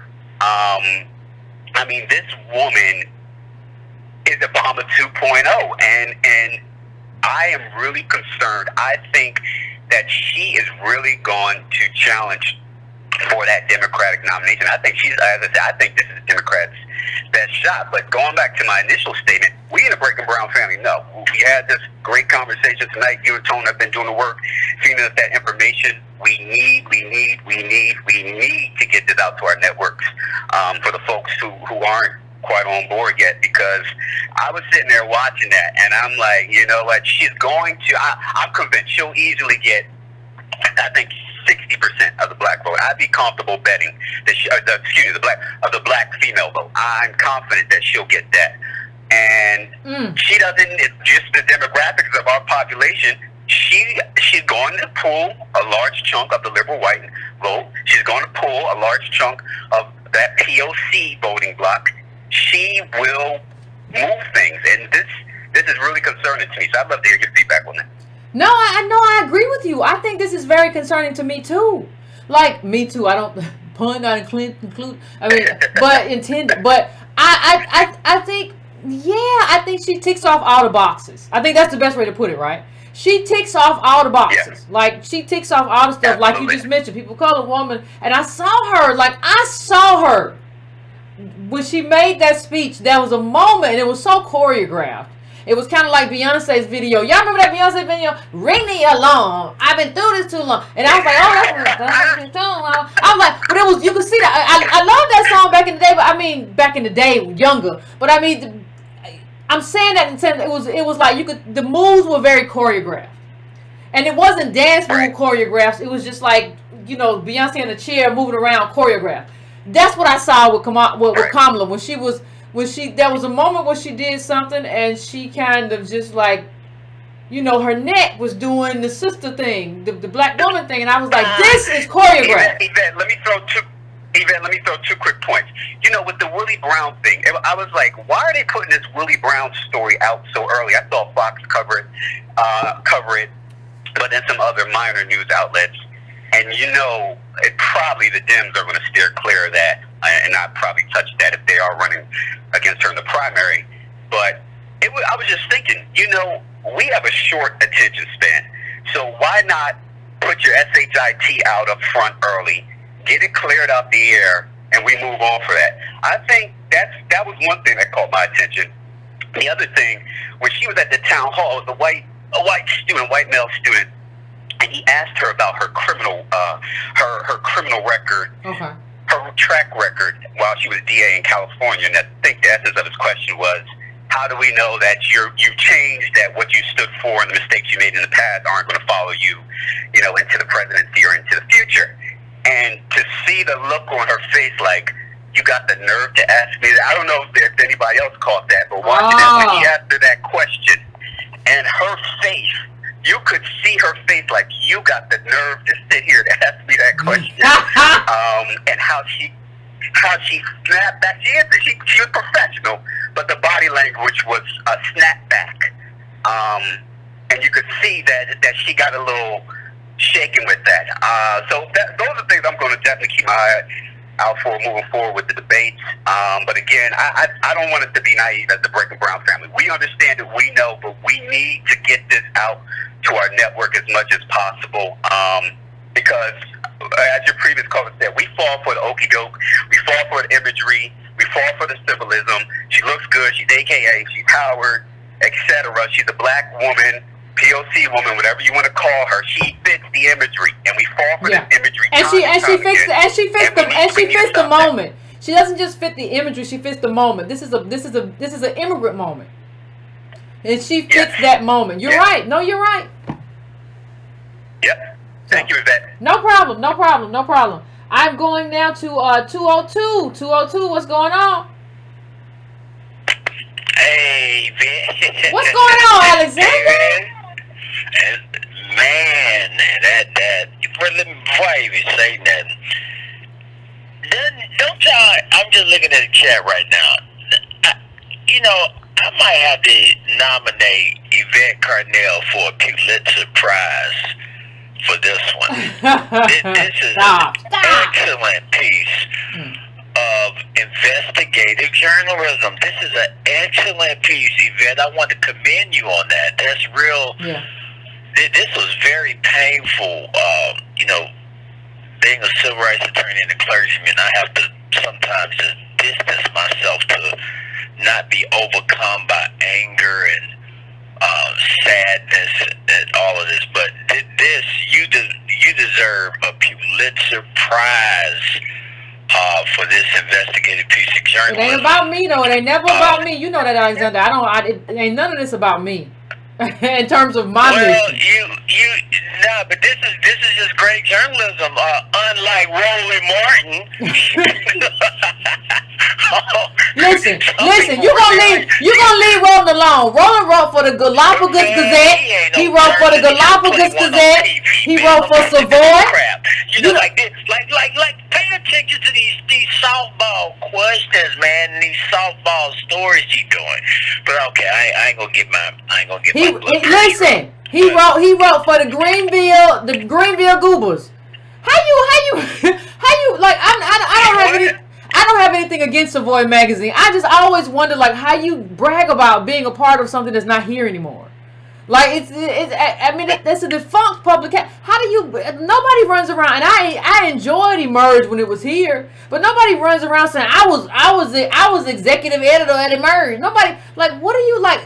I think what is happening, right? And I'm gonna let you finish, Alexander. But you brought up something I think that's very important. I think what's happening here in our community is that we're in a space that requires a lot of selflessness, right? And we have a lot of people who are full of self who are like advocating for us. And I think those people have to be wiped away, because you don't have, the only way you can be for self right now and be for yourself is if you are a part of a community that has a lot of wealth. And we don't have that. So you got to be selfless, or you got to get out the way. You can't be talking about, well, you don't know, I got on a tight sweater, but a button's popping off. You don't know, I'm going to go lock him into that. That ugly ass ascot he be wearing, man. That boy clean. That boy clean, Roland. This is really, I'm serious. I'm joking, but you know, there is a category under Pulitzer Prize nominations for independent journalism, and I really do feel that this piece that you did tonight is very powerful, and it fits the bill. You're giving him a voice that obviously Ms. Harris, who was the top cop in California, did not give. And let me say this, Yvette. You said something now. You said that y'all don't realize Yvette be saying some wisdom off the cuff. Like you said it in an off the cuff remark a minute ago, but I'm gonna highlight it, and I want people to remember she said, because Yvette don't be remembering everything she said. I really don't. All right, so just like I predicted, I said watch very closely where her husband makes appearances on the campaign trail. Yvette just said something very powerful. You alluded. But I really think we need to watch this, because I've been trying to say, how is she going to spend her campaign into being a progressive prosecutor? And you just mentioned, Yvette, Marilyn Mosby.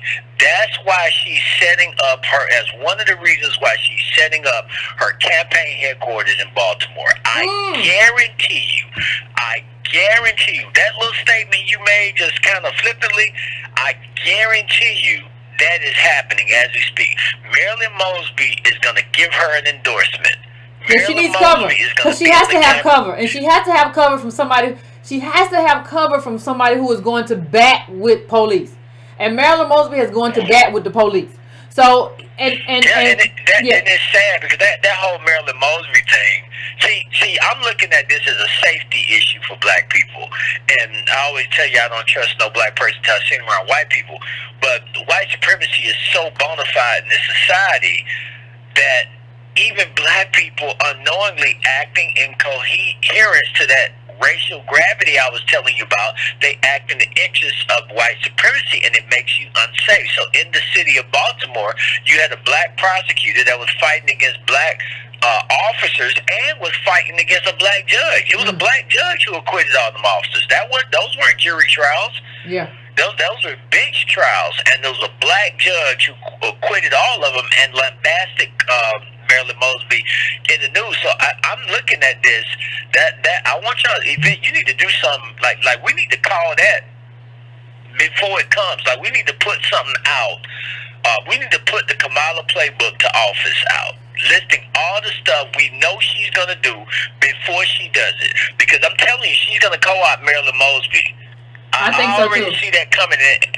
I already see that coming. So the only thing I wanted to say to y'all on this, and I won't hold you but a few seconds. Governor Andrew Cuomo of New York was so outraged at black people, unarmed black people being killed by the police in Manhattan. Eric Gardner, Abner Louima, I go on and on. Sean Bell, you go killed on the night before his wedding. I mean, I go on and on and on about the black men who've been slaughtered in New York. So Andrew Cuomo got so upset about it that he started to push the legislature. He came up with a policy proposition to push the legislature to take the prosecutorial duties of police officers out of the hands of local prosecutors. And he wanted it to be handled by the Attorney General's office of New York, because he like you said a minute ago, local prosecutors, district attorneys are often in the hip pockets of the police, the police officers there, and we often don't get justice in a situation. And he's been pushing for that. Well, check this out. They were pushing for that in California, and guess who blocked it? Who? Kamala Harris. Kamala Harris. She refused. She said, as attorney, I will not prosecute police officers. That's the job of local district attorney. She refused to. Like keep in mind what Cuomo proposed is the most progressive and radical reformation of prosecutorial power.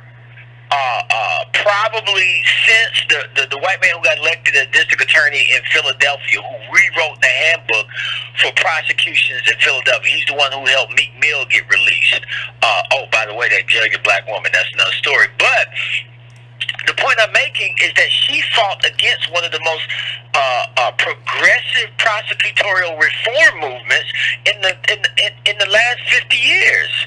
Like, she fought against it. Like people don't understand her record beyond the whole identity politics thing. Her record is horrible. There's no way you can get that many things wrong and expect for black people to feel like they will be safe in a country that's run by you. It's no way. Like look at this. Eric Holder, how many convictions we get in police officers under Eric Holder? None. How many convictions we get under Loretta Lynch? None. Jamaican American, a black woman. We didn't get not one prosecution and conviction of a white police officer for an unarmed shooting of a black body on Barack Obama's watch. Not one. Now, and didn't get anything on Kamala's watch. Lacey O'Neal, who is the district attorney of Los Angeles, black woman, she is letting more white police officers off for killing black people than the law allows. Let them go. And Kamala has not once, people have begged her to step in and overturn some of those prosecutorial decisions in Los Angeles, and Kamala would refuse to do it. She refused to do it. So I'm saying, like, these are serious issues for us to reckon with. And I'll just leave on this. Listen to a few of those things that brother said. That brother said something. Remember when Obama said, if I had a son, he looked like Trayvon? Yeah. That brother just said, he said, Kamala could look like my daughter. So see, this is very deep. On some level, we are looking for affinity from people based on the phenotype of melanin content of skin. We're expecting an affinity, a racial affinity. Look, and that lady just told you Jamaica is not a race. That's real profound. It's a country. So you got white Jamaicans in Jamaica, just like you got white Americans in America. So he said that a daughter, Kamala could look like my daughter. He said she interrogated Jeff Sessions, but she never interrogated Lee Baca. Ooh, that was powerful, man. That was powerful. You're right, that was powerful. You got on TV and interrogated all the attorneys, but you didn't even have the audacity as Attorney General to interrogate a sheriff who has now been convicted of corruption. But he wasn't convicted because of you. No. He had to go outside of you. Yeah, he had to go outside of you for a conviction. So what should be noted in this, let's say she's black. Let's say she's black. Let's for sake of argument, let's say Kamala is actually black, but she ain't. What did being black get Mitrice? What did the Attorney General, the top cop in the state, get the family of Mitrice? What did it get them, Yvette? See, if we can't hold Barack Obama accountable, if we can't hold black elected officials accountable, then black people should be barred from running for office. Oh, they should be barred. They should be barred because it don't matter. If you can't hold them accountable, it does not matter. And so I look at all of this, and it's atrocious, Yvette. We need to keep pushing this story. We need to keep pushing this story, and we need to tie it specifically to the fact that here you have a black woman that just graduated from college, and the one person who could have protected her was Kamala Harris. Not them deputies.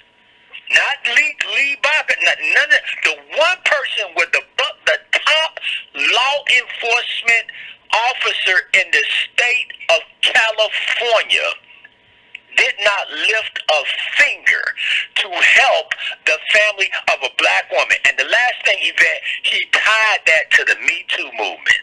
I him. Yeah, he did. That was profound. Because if the Me Too movement is truly about helping women, and the woman who started it was a black woman, then how does Kamala even represent that? Oh, she don't. That brother said some powerful stuff. He did. He has processed the death of his daughter, Yvette. I think they murdered that girl. When I listen to this, well, you know what? We have different views. I don't think that's a possibility. I think there are a lot of possibilities. I think it's a possibility somebody walked out of there. I think there's a possibility somebody walked out there and murdered her. I also think there's a possibility somebody saw her walking by herself on this long strip of whatever and picked her up, because I'm not going to get into it, Alexander, but there were some things about her body and how her body was found. Like, part of her body was mummified, the other part was not, which doesn't make sense, which looks like the body may have been stored or whatever. I'm not going to get into it, but it's a lot. That's like the young black male that was rolled up in the carpet. Remember him? Yep. And they said, yeah, I mean, like there is definitely some foul play involved in that. And I found myself getting so angry because I've been in those situations as an attorney where I have been standing in front of police officers that I believe murdered somebody, and I couldn't prove it. Yeah. I couldn't prove it. Like, this is how sinister. Man, we behind enemy lines, man. We behind enemy lines. And you have to think about this stuff when you go into that voting booth. It is as serious as Mitrice. As serious as what do you want to happen if your child get caught in that situation. And not only that, Alexander, the thing that really broke me was the mother calling and saying, I don't want my child to get murdered.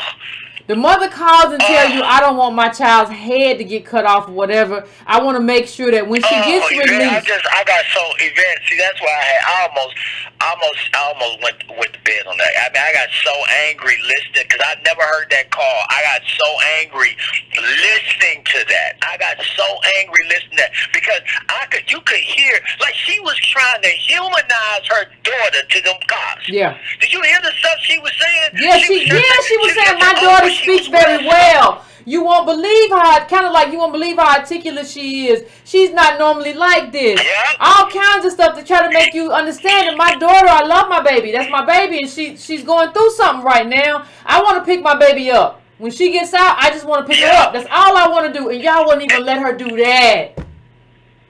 And so I look at that as when you got white people on the jury in that Trayvon Martin case. You had to work so hard to humanize Trayvon, because people don't look at us as human. Like, people don't understand on a base level the only way slavery, Jim Crow, and lynching and all that shit worked if white people had to otherize us. They had to otherize us, because you can't do that to somebody you think is just like you. And so she understood that intuitively and was on the phone. Ooh, I got chills listening to that. I started thinking about that like that was Emmett Till's mama. That's where it went for me, because at some point you don't know what the hell happened to your child. You know she don't graduated. She's on her way to big, and then all of a sudden this happens. Yeah. All of a sudden, like this is, you know, I don't even know.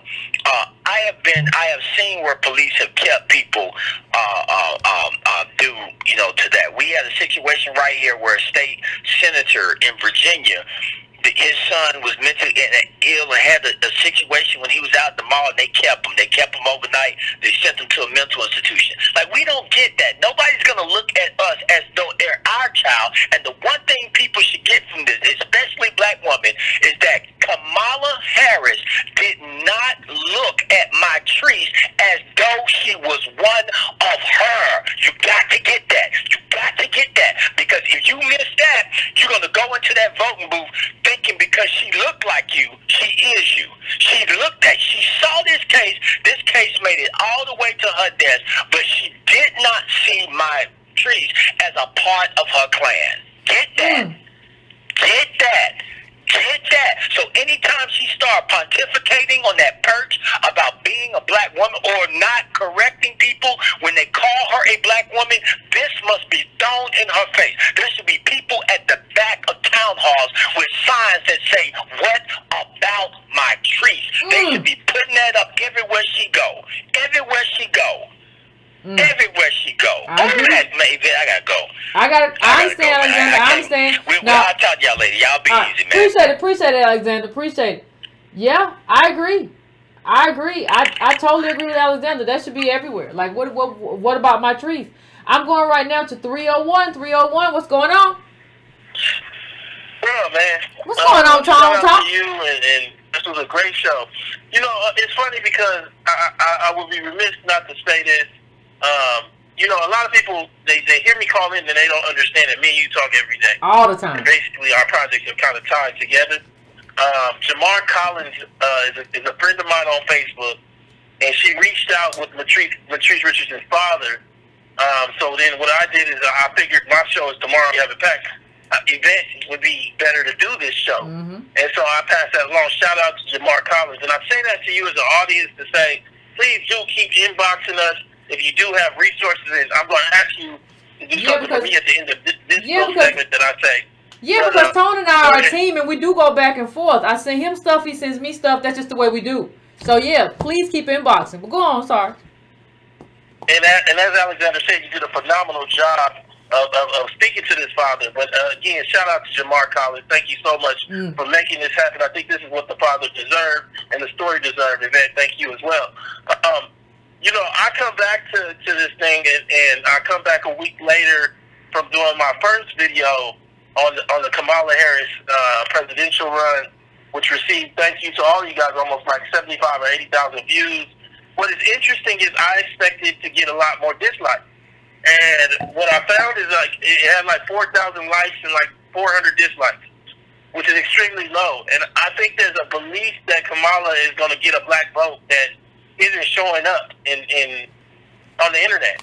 I think that what's happening right now is that she might be in full spin because the visceral reaction to her career, her background, her ethnicity, her white husband, because of the fact that, you know, framing it around Obama and would you have voted for Obama, I think all of it together is making for her to be a very, very bad Democratic candidate.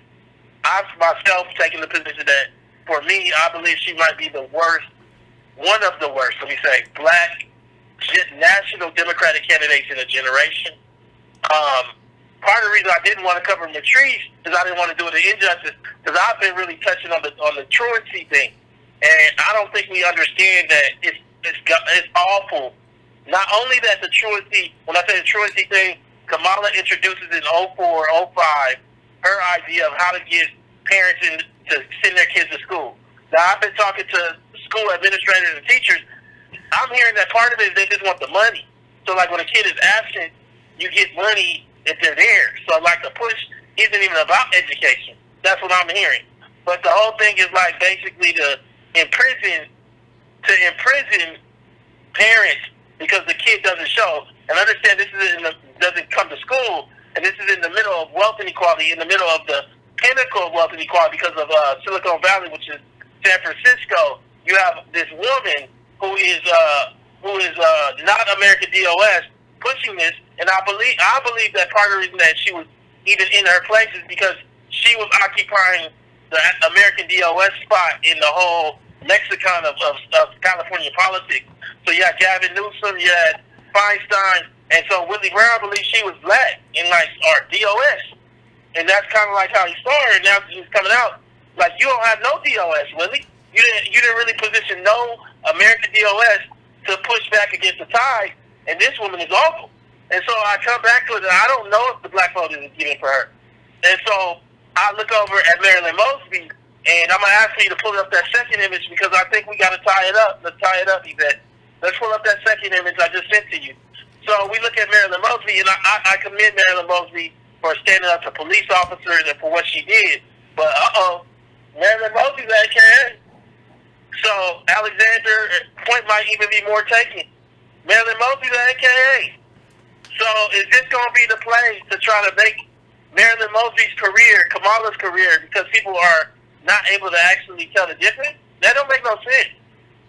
Just being an AKA don't make you progressive, and it don't make you black.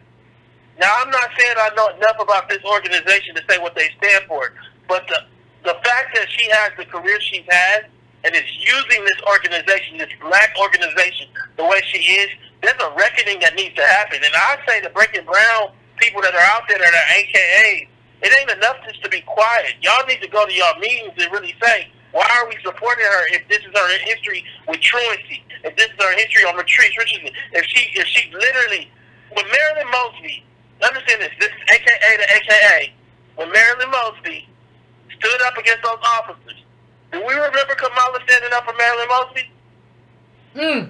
Y'all can look it up.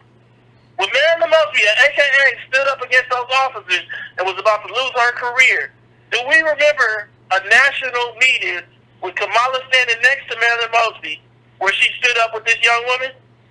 I don't. And I'm just saying, y'all as AKAs got to reconcile that. You know, I look at what the father said, and he had told us, we got a chance to talk to his father offline, and Mitrice Richardson's father, and what he spoke to is an opportunist and a careerist. And that's what Kamala has come off at. So when we look at Kamala, and we look at the choreographing of her social, she's been planning this for decades. This use of AKA and Howard to cloak herself and to cloak the big question. Is she black at all? And that's going to be my question to y'all. You know, this new thing that's coming up is a couple of people have interviewed me. I don't know, I mean, have emailed me, and I don't know enough about Jamaican history nor her. Because my problem is that I don't even understand why it matters that she's Jamaican. Because it doesn't make you African American. And that's what we're really talking about. It's the weirdest thing ever that somehow being Jamaican or Trinidadian or something else makes you able to access our long lineage where here in this country, because our bones are buried here. But okay, even beyond that, if we want to go to this black diaspora thing, I need to know if she's white Indian. Because if she's white Indian on one side and Indian on the other, the mother just married down cash. The mother didn't really marry like a black person. And Kamala isn't black. And then we have a whole nother crisis for at least the people who are having that issue as well. And I don't know enough, so I would like for you guys to get into our inboxes and tell us the backdrop of this. Those people that know, is she really like black? Does she, you know, did she come from black slaves or Indians and white? And you know, thank you so much if you could get that information. Last thing I'm gonna say to you is, you know, solidarity has been at the core of pushing a whole shift in the way that we have talked about wealth in America, race and wealth in America. I did a report with him, which you guys know. I've interviewed him multiple times. I'm going to have him on the show tomorrow to talk about Elizabeth Warren, Cory Booker, and, of course, Kamala Harris, and compare their economic plans. I'm going to have Yvette on. You know, I don't think we all understand the power of these projects. I'm saying, I guess the Breaking Brown and Tone Talks people really kind of do. But, like, no, we've changed the whole discussion around this. Everybody else is riding behind on the choo-choo train. And all hands on deck. You know, I appreciate all the YouTubers that are riding it, that are helping and everything else. But at the end of the day, nobody's interviewing Darren. Nobody's doing reports. Nobody's interviewing Mitrice Richardson's father. You know, nobody's really doing the digging that we're doing. And this is another level of academic discussion. Let's push the dialogue. But again, thank you, Yvette, for doing this one today. You know, I know Mitrice Richardson is looking down and saying thank you as well. Thank you, Tone. I appreciate that.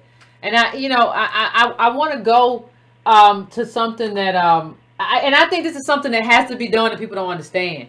Like, one of the things that Tone and I do, we talk all the time, and like, if a story, like, I'll tell him, like, I think a black man is best to tell this story. I think this is your story, and he'll tell me, like, you're better at this. You articulate that better. That fire is better. This story needs the fire that you have, and I'll be like, this story needs that straight matter-of-fact stuff that you got. Like, we do that, but understand that in order to do that, you kind of have to be selfless. You can't have to be like, no, this is mine. I think this is gonna get attention. We don't do that. We don't do that at all. We just is like, when we talk about this kind of stuff, it's just like, who is the best person for the story that we need to tell? That's the conversation that we have, and it's like we're our own little newsroom, and we just decide, like, no, this one is gonna be you. This one is gonna be you. That's what we do. But we're not, see, the difference is, though, we're not Roland Martin. We're not trying to undercut each other. We're not, well, it should be me because I was at Savoy. I was at the Galapagos Gazette in the summer of '92. Like, that's not, I don't know how else to put it, but that's not what we do. But you have to have people who are willing to do stuff and willing to have kind of relationships and professional relationships that are not built up on anybody's ego, right? And I don't think we really understand that. And I don't think we understand how detrimental it is to have people who are at the forefront who still kind of view all of this as like ego. This is not a space for ego no more. This is over with. Ego is over with. Who is the best person to tell whatever story that you have to tell? Because Tony and I are on the same accord in terms of our politics. So when we talk about a story, who's the best person? We all know the story. We talk about all these stories we do together. Okay, but who is the best spokesperson for this story? Do you think Roland could do that? Or is he going to be like, it's my story because I was at the Galapagos Gazette? That's not how we do. You can't do it that way. So I'm going to take a couple more calls and then you know, I want to get a couple more in before we end. I'm going to 510. 510, what's your name? Where you calling from? What's on your mind? 510. Hello, Breaking Brown. Benita. What's going on? Oh, I know you Twitter. Twitter, I know you from Twitter. Yes. Hello. So the story tonight, the interview was you always mention a lot about pivoting. It was such a monumental pivot that we went from, talking about her lineage, who she is, which is very important. Mm-hmm. But this story is like the why that needs to come out. Mm-hmm. I was at the rally on Sunday. And what was so interesting, shout out to Tone, was I didn't even know about it. I woke up to his the notification on his, I think it was his Twitter or Facebook. And he said, if anybody is in the Bay Area, I need y'all to hit the ground and get to this Kamala rally. And I just got on, gas up the whip, let's go. So I told my girlfriend, I said, we going to Oakland, we got to go. And so when I got there, it was very interesting, from even the picture that you showed. It was like 4 city blocks long, the line, and it's a small area where they wanted to fill it in, and the police had it all blocked off. And so we got there. It was the LGBT San Francisco white family. I mean, and that's what it was. I saw some of the Oakland blacks and the AKAs, but it was a very minimum amount of people as far as blacks. Mm. But, I mean, I was in the back with, 2 older white ladies, another couple, a family, and they were just out there. And I actually heard a guy talking in line, because my friend and I were walking up to the front of the line, and he said something to us. He says, well, the back of the line is, I said, no, we're not looking for the back. We're going to the front.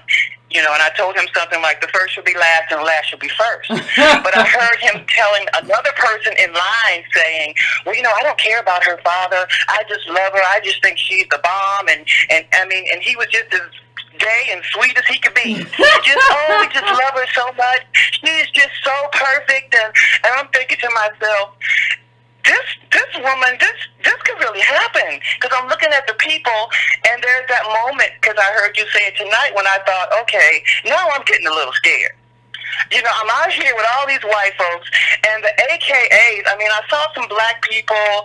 I saw we were gathered, but they weren't making as much noise as the other people were. Mm. And there was a couple of things. I don't know how much you could see from the live screen, but she had a black playlist. She had a black minister out there. I think his name was Mitrice something. Did they show that on TV? I didn't see it, but I didn't see it. But I might have missed that cover. They were showing him on the screen. She came out there. She had another choir sing the anthem.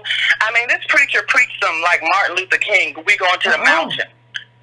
And I'm saying to myself, this woman, so what's happening is she's cloaking herself in DOS-ness for the white people. And then when we corner her on it, she just kind of goes to the AKA side. And so what I saw was a lot of that identity politics, and they were just eating it up. And I stood on a bench in the back, and I thought, this woman is really, we're going to have to strategize. And so I got on Twitter, and I did a video. I'm not that good on it, and I think, and I was trying to show the people that I was out there, and this is what was going on. But I wanted to speak to a couple of points that I had wrote down. Okay. One is that if we're not careful and if we don't know how to pivot in this thing, she will use that to her advantage. Yeah, of course. I mean, this woman is really calculating, and although we know, I think it's important, and what you did tonight was so important in that pivot, is this is a message that we're going to have to show to get those people. Because I think she was playing into that Trump base. She really was. There was a couple of times in the speech where she said there was some malware in the White House, and she did a little pause, and the crowd just went crazy. So she was kind of, challenging Trump, and every time she just threw a little shade, they loved it. They ate it up. Yeah, I saw that, but I saw the turn of the neck. I saw the neck roll. They love that, but understand that I'm not trying to be mean. I'm not trying, but like gay guys, especially white gay guys, love the little neck roll. Like, oh, and it's just like when she did that, she knew that she wasn't just playing to black women. She was playing to the gay male crowd too. Her bait. Yeah, she fierce, girl. You know what they're gonna go back when they drink a mimosa. What they gonna say? So, like, I don't think people understand, like, we stay so encased in ourselves that we don't understand, like, that neck roll just wasn't for us, baby. Like, that's not what that was. She understands her San Francisco. Like, that's not just Oakland. Like, she understands who she brings to the table. And she understands what they like. Exactly. And we don't get that. We just be like, no, that was for us. No, it wasn't. So what happened in the course of that? So there was a lady that came by from BuzzFeed, a little young Caucasian girl, and she wasn't even going to interview me, and I knew it because she was actually kind of looking for somebody that supported Kamala, and she had some really good questions. She was asking, people why they were there and what did they think of the candidate, and was there anything that the candidate said or that. What did she say? Was there anything that you wanted to hear from the candidate that you hadn't heard that would make you vote for her? So I listened to her interview the lady next to me, and so she was about to walk away, and my friend said, "Oh, why don't you ask her? She has a lot to say." I was like, "Please come over here. I have my notes from home the day before, and I have my questions." And so she said, "Well, what's your name?" And she started asking me questions, and so I said, "Well, I don't think she has said enough." I said, "I'm waiting to hear something, and I haven't heard it yet." I said, "I represent Breaking Brown. We are American DOS." I said, "And we just want to hear what her platform is, and I haven't heard it." And she kind of took down the questions, my answers, and I said, "Well, I'm going to look for that story, Molly." And when I read it, it had nothing about what I said. Yeah, Molly didn't want to know that story. One of the other things that we need to go over is it was BuzzFeed, which I didn't realize that they were maybe a leftist or whatever type of media they are. We don't have the media, and so that's why what you did tonight was so. Like I said before, it was a pivotal part, and I think that we have just kind of we have moved into another space because this is what we need. And so I know we're always talking about solutions. And so one of the things that got me, I was so angry, like the next day when I didn't see what I said in the article, I said, I need to be asking the questions. And I think for Breaking Brown, we need to be in that space where we're asking the questions. And so the idea that I came up with was to have a Breaking Brown press corps. Where that's we have enough videos and information on YouTube between you and Tone that we can look at those and figure out what the questions are that we need to ask. Yeah. And have one of us in those rooms. In this space, because I'm telling you, this woman ain't playing. Yeah, she's aggressive. She's an aggressive careerist. She is planned that she's gonna be president. She don't care what she got to do, how she got to get there. She's gonna do it. She's playing a very aggressive game. And when I saw that base and how she was playing into it, she was going into, right before she came to speak, they had the mayor of Oakland, Libby Schaefer, introduce her, and she was saying how they went back 23 years from high school and blah, blah, blah. And then she went off stage. And then the next song that we heard was This Girl's on Fire. And, they just love that. Yeah. Yeah, they love it. They eat it up. They eat it up. They eat it up. Like anything that's sort of, even if it's not us, but if it's quote unquote black culture, they just eat it up. It don't even matter if you're not a part of it. They don't care. She's fierce, girl. She's fierce. Didn't you see her? She's fierce. There were a couple of protesters out. There was a couple. There was one girl, and it was so funny because it was almost like she couldn't say anything, but she had a sign, and it had, I think I saw Trayvon, and it had something about Kamala, and she was just kind of walking around. And another group that I saw out there, they had a sign, and what struck me, they said 12 years until something, and I said, well, what is that? And they said, well, we've been asking her to go, to endorse our green, I think it was a campaign, and she's been kind of, going back and forth with us, but she won't give us a definite answer. And so they were calling her the horoscope candidate. I said, well, can you explain what that means? Well, yeah, she's the candidate where you just pick a sign. It's like a horoscope. You just pick out something that sounds good, and that's it. She endorses everything. Everything is okay with her. But isn't that what the rally felt like? So and then I interviewed another white guy on her staff, and that was the one. I said, oh, well, do you think she's cute? Like, why would you vote for her? He was like, oh, no, honey, I'm gay. First of all, that has nothing to do with who you would vote for. Hey, I didn't say you want her. What's wrong with him? He's yeah, and so he says, well, no, I worked on her campaign for 2 years, and, she's nice, and, she's down. I said, well, how much interaction have you had with her working on her campaign? I said, is she acceptable to you? How much time have you actually spent with her? And he says, well, I've sat down with her like maybe twice in the 2 years that he volunteered on her campaign. And so these are the people that we're going to need to reach. Breaking Brown, it's these folks. Okay. Yeah. No, I think you're right. I think you're right. I think you're right. And I think you're very right about one thing.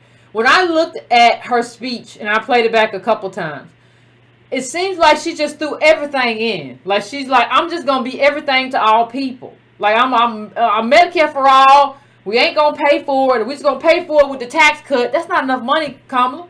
Like, don't you do math? Like, that's not enough. Like, I'm for that too. I'm for everything. I'm for everything. I got all the bases covered. And we don't know enough to really do a serious analysis and say, like, this don't make no sense. Like, what you just said don't make no sense. So I felt like I was at a Trump rally, that these were people that could have potentially voted for Trump, and now that they were tired of him, this would be their next pick. It's somebody that they could maybe shape or mold or get to endorse their policy. Because they got the money. They all got the money. We don't. And if they throw enough at her with her Jewish husband who has money, they can get what they want on the bills and in legislation. Yeah, you're right, fam. You're right. I'm going to let you go. I'm going to try to get one more call in, but you're exactly right, fam. I appreciate you going out there, Tom. All right, keep up the good work. Keep up the good work. Thank you. Have a good one. Thank you, fam. I appreciate it. Yeah, this is. I mean, that's a very interesting assessment from somebody who was actually on the ground and saw all this stuff go down. Like, in terms of the vibe, because what they'll give you is all these people shouting, rah, rah, rah, yeah, Medicare, and show the black people, the black preacher, or whatever, and they can really case this to make it look like what it is, what it's not, because they're filming it to you on TV, they can edit it and put whatever shots they want into it. So it's a very interesting thing to hear it from somebody who actually was there, who can say, like, no, that's not what I saw. I saw something very, very, very different. In terms of who was there and why they were representing her. So I'm going to take another call, fam. Let's try to keep it really, really quick. Maybe I can get 2 in, but let's try to get to the point and get in and get out. 704, I'm coming to you. 704, what's your name? Where you calling from? Good evening, Yvette. My name is Kamala Thorne. Hey. And I want to bring up something. I'm so nervous just calling and getting in. I give you my full name. But anyway, I want to say that the AKAs are being dragged down with her. That is a smoke and mirror routine. People do not have any idea if she was active after college at all. Has she had any kind of involvement with them? Has she ever shown any kind of participation or involvement with them? Just the same way her white husband disappeared is the same way AKA and Howard reappeared. I had never heard that she was an AKA until it was time for her to get on this bandwagon. And I really think people need to understand that there is a difference. She may have done it like the white sororities do. She was in it while she was in college, and that was it. Rachel, those all went to Howard. We all know Rachel Dolezal, pretty much calling herself transracial and impersonated a black person. Rachel Dolezal very well could have pledged, a.k.a. there as well. Black Greek little organizations are predominantly black, but not exclusively black. That has no bearing on it. She's using Howard and AKA to try to show some blackness, but neither of the two even really truly prove that she has any association with ADOS other than her going to that school at all. And I appreciate you and what you do. You have given me a political education. Before your show, I would have voted for her just because they said she was black.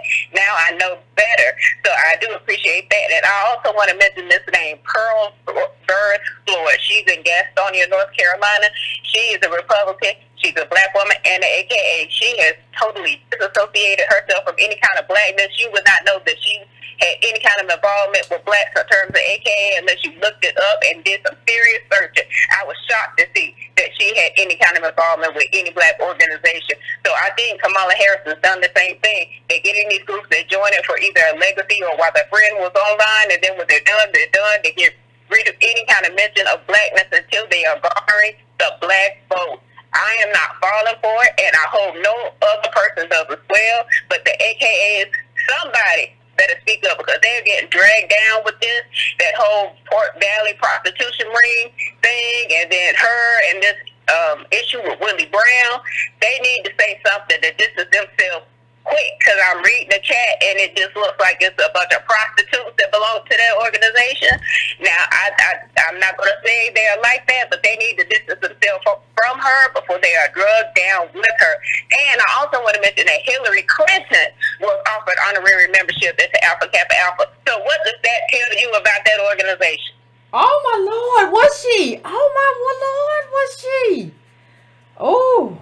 Okay, I didn't know that. Yes, she was. Yes, she was. Hillary Clinton was offered, and so was Michelle Obama. I don't know if Michelle Obama was actually initiated, but Hillary Clinton turned them down because she said that she could not join something that would prohibit her from being a member of one particular organization, like she couldn't become a member of any other organization. But not too long after that, Bill Clinton accepted his honorary membership into Phi Beta Sigma. So what does that tell you? She didn't want no pink and green. Membership into Phi Beta Sigma.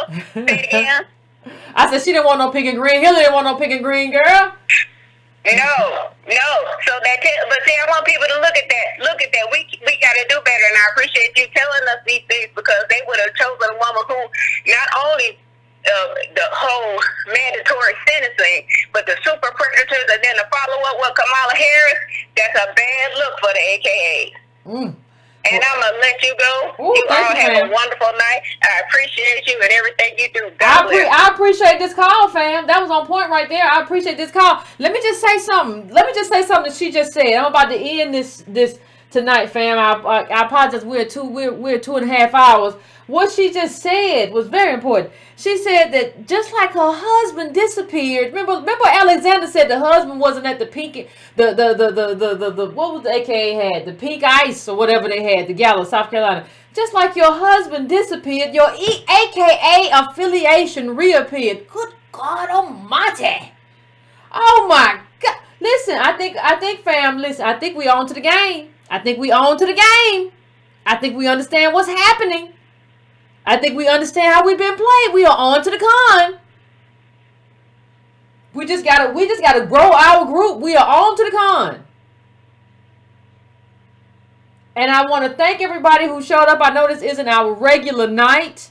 But I want to thank everybody who showed up and showed out for this evening. If I didn't get to your call, I apologize. Remember, family, there will be no Wednesday show because Wednesday I will be in Louisville for the West Louisville Forum. Please remember that. Also, keep in mind, fam, on the 21st of March, that's a Thursday, 9:30 p.m. Eastern Standard Time, we will be doing the book club, American Slavery, American Freedom, Edmund S. Morgan. Please, fam, if you are here and you are in the chat right now, please hit that like button. If you haven't hit that like button, it's 1,700 in the chat. Please hit that. Costs you no money. But you can also go to donatebrown.com. You can go to patreon.com tongup.com/ycarnell to donate. Please hit that bell. If you have not hit that bell so that you get notifications, please hit that bell and please check that bell.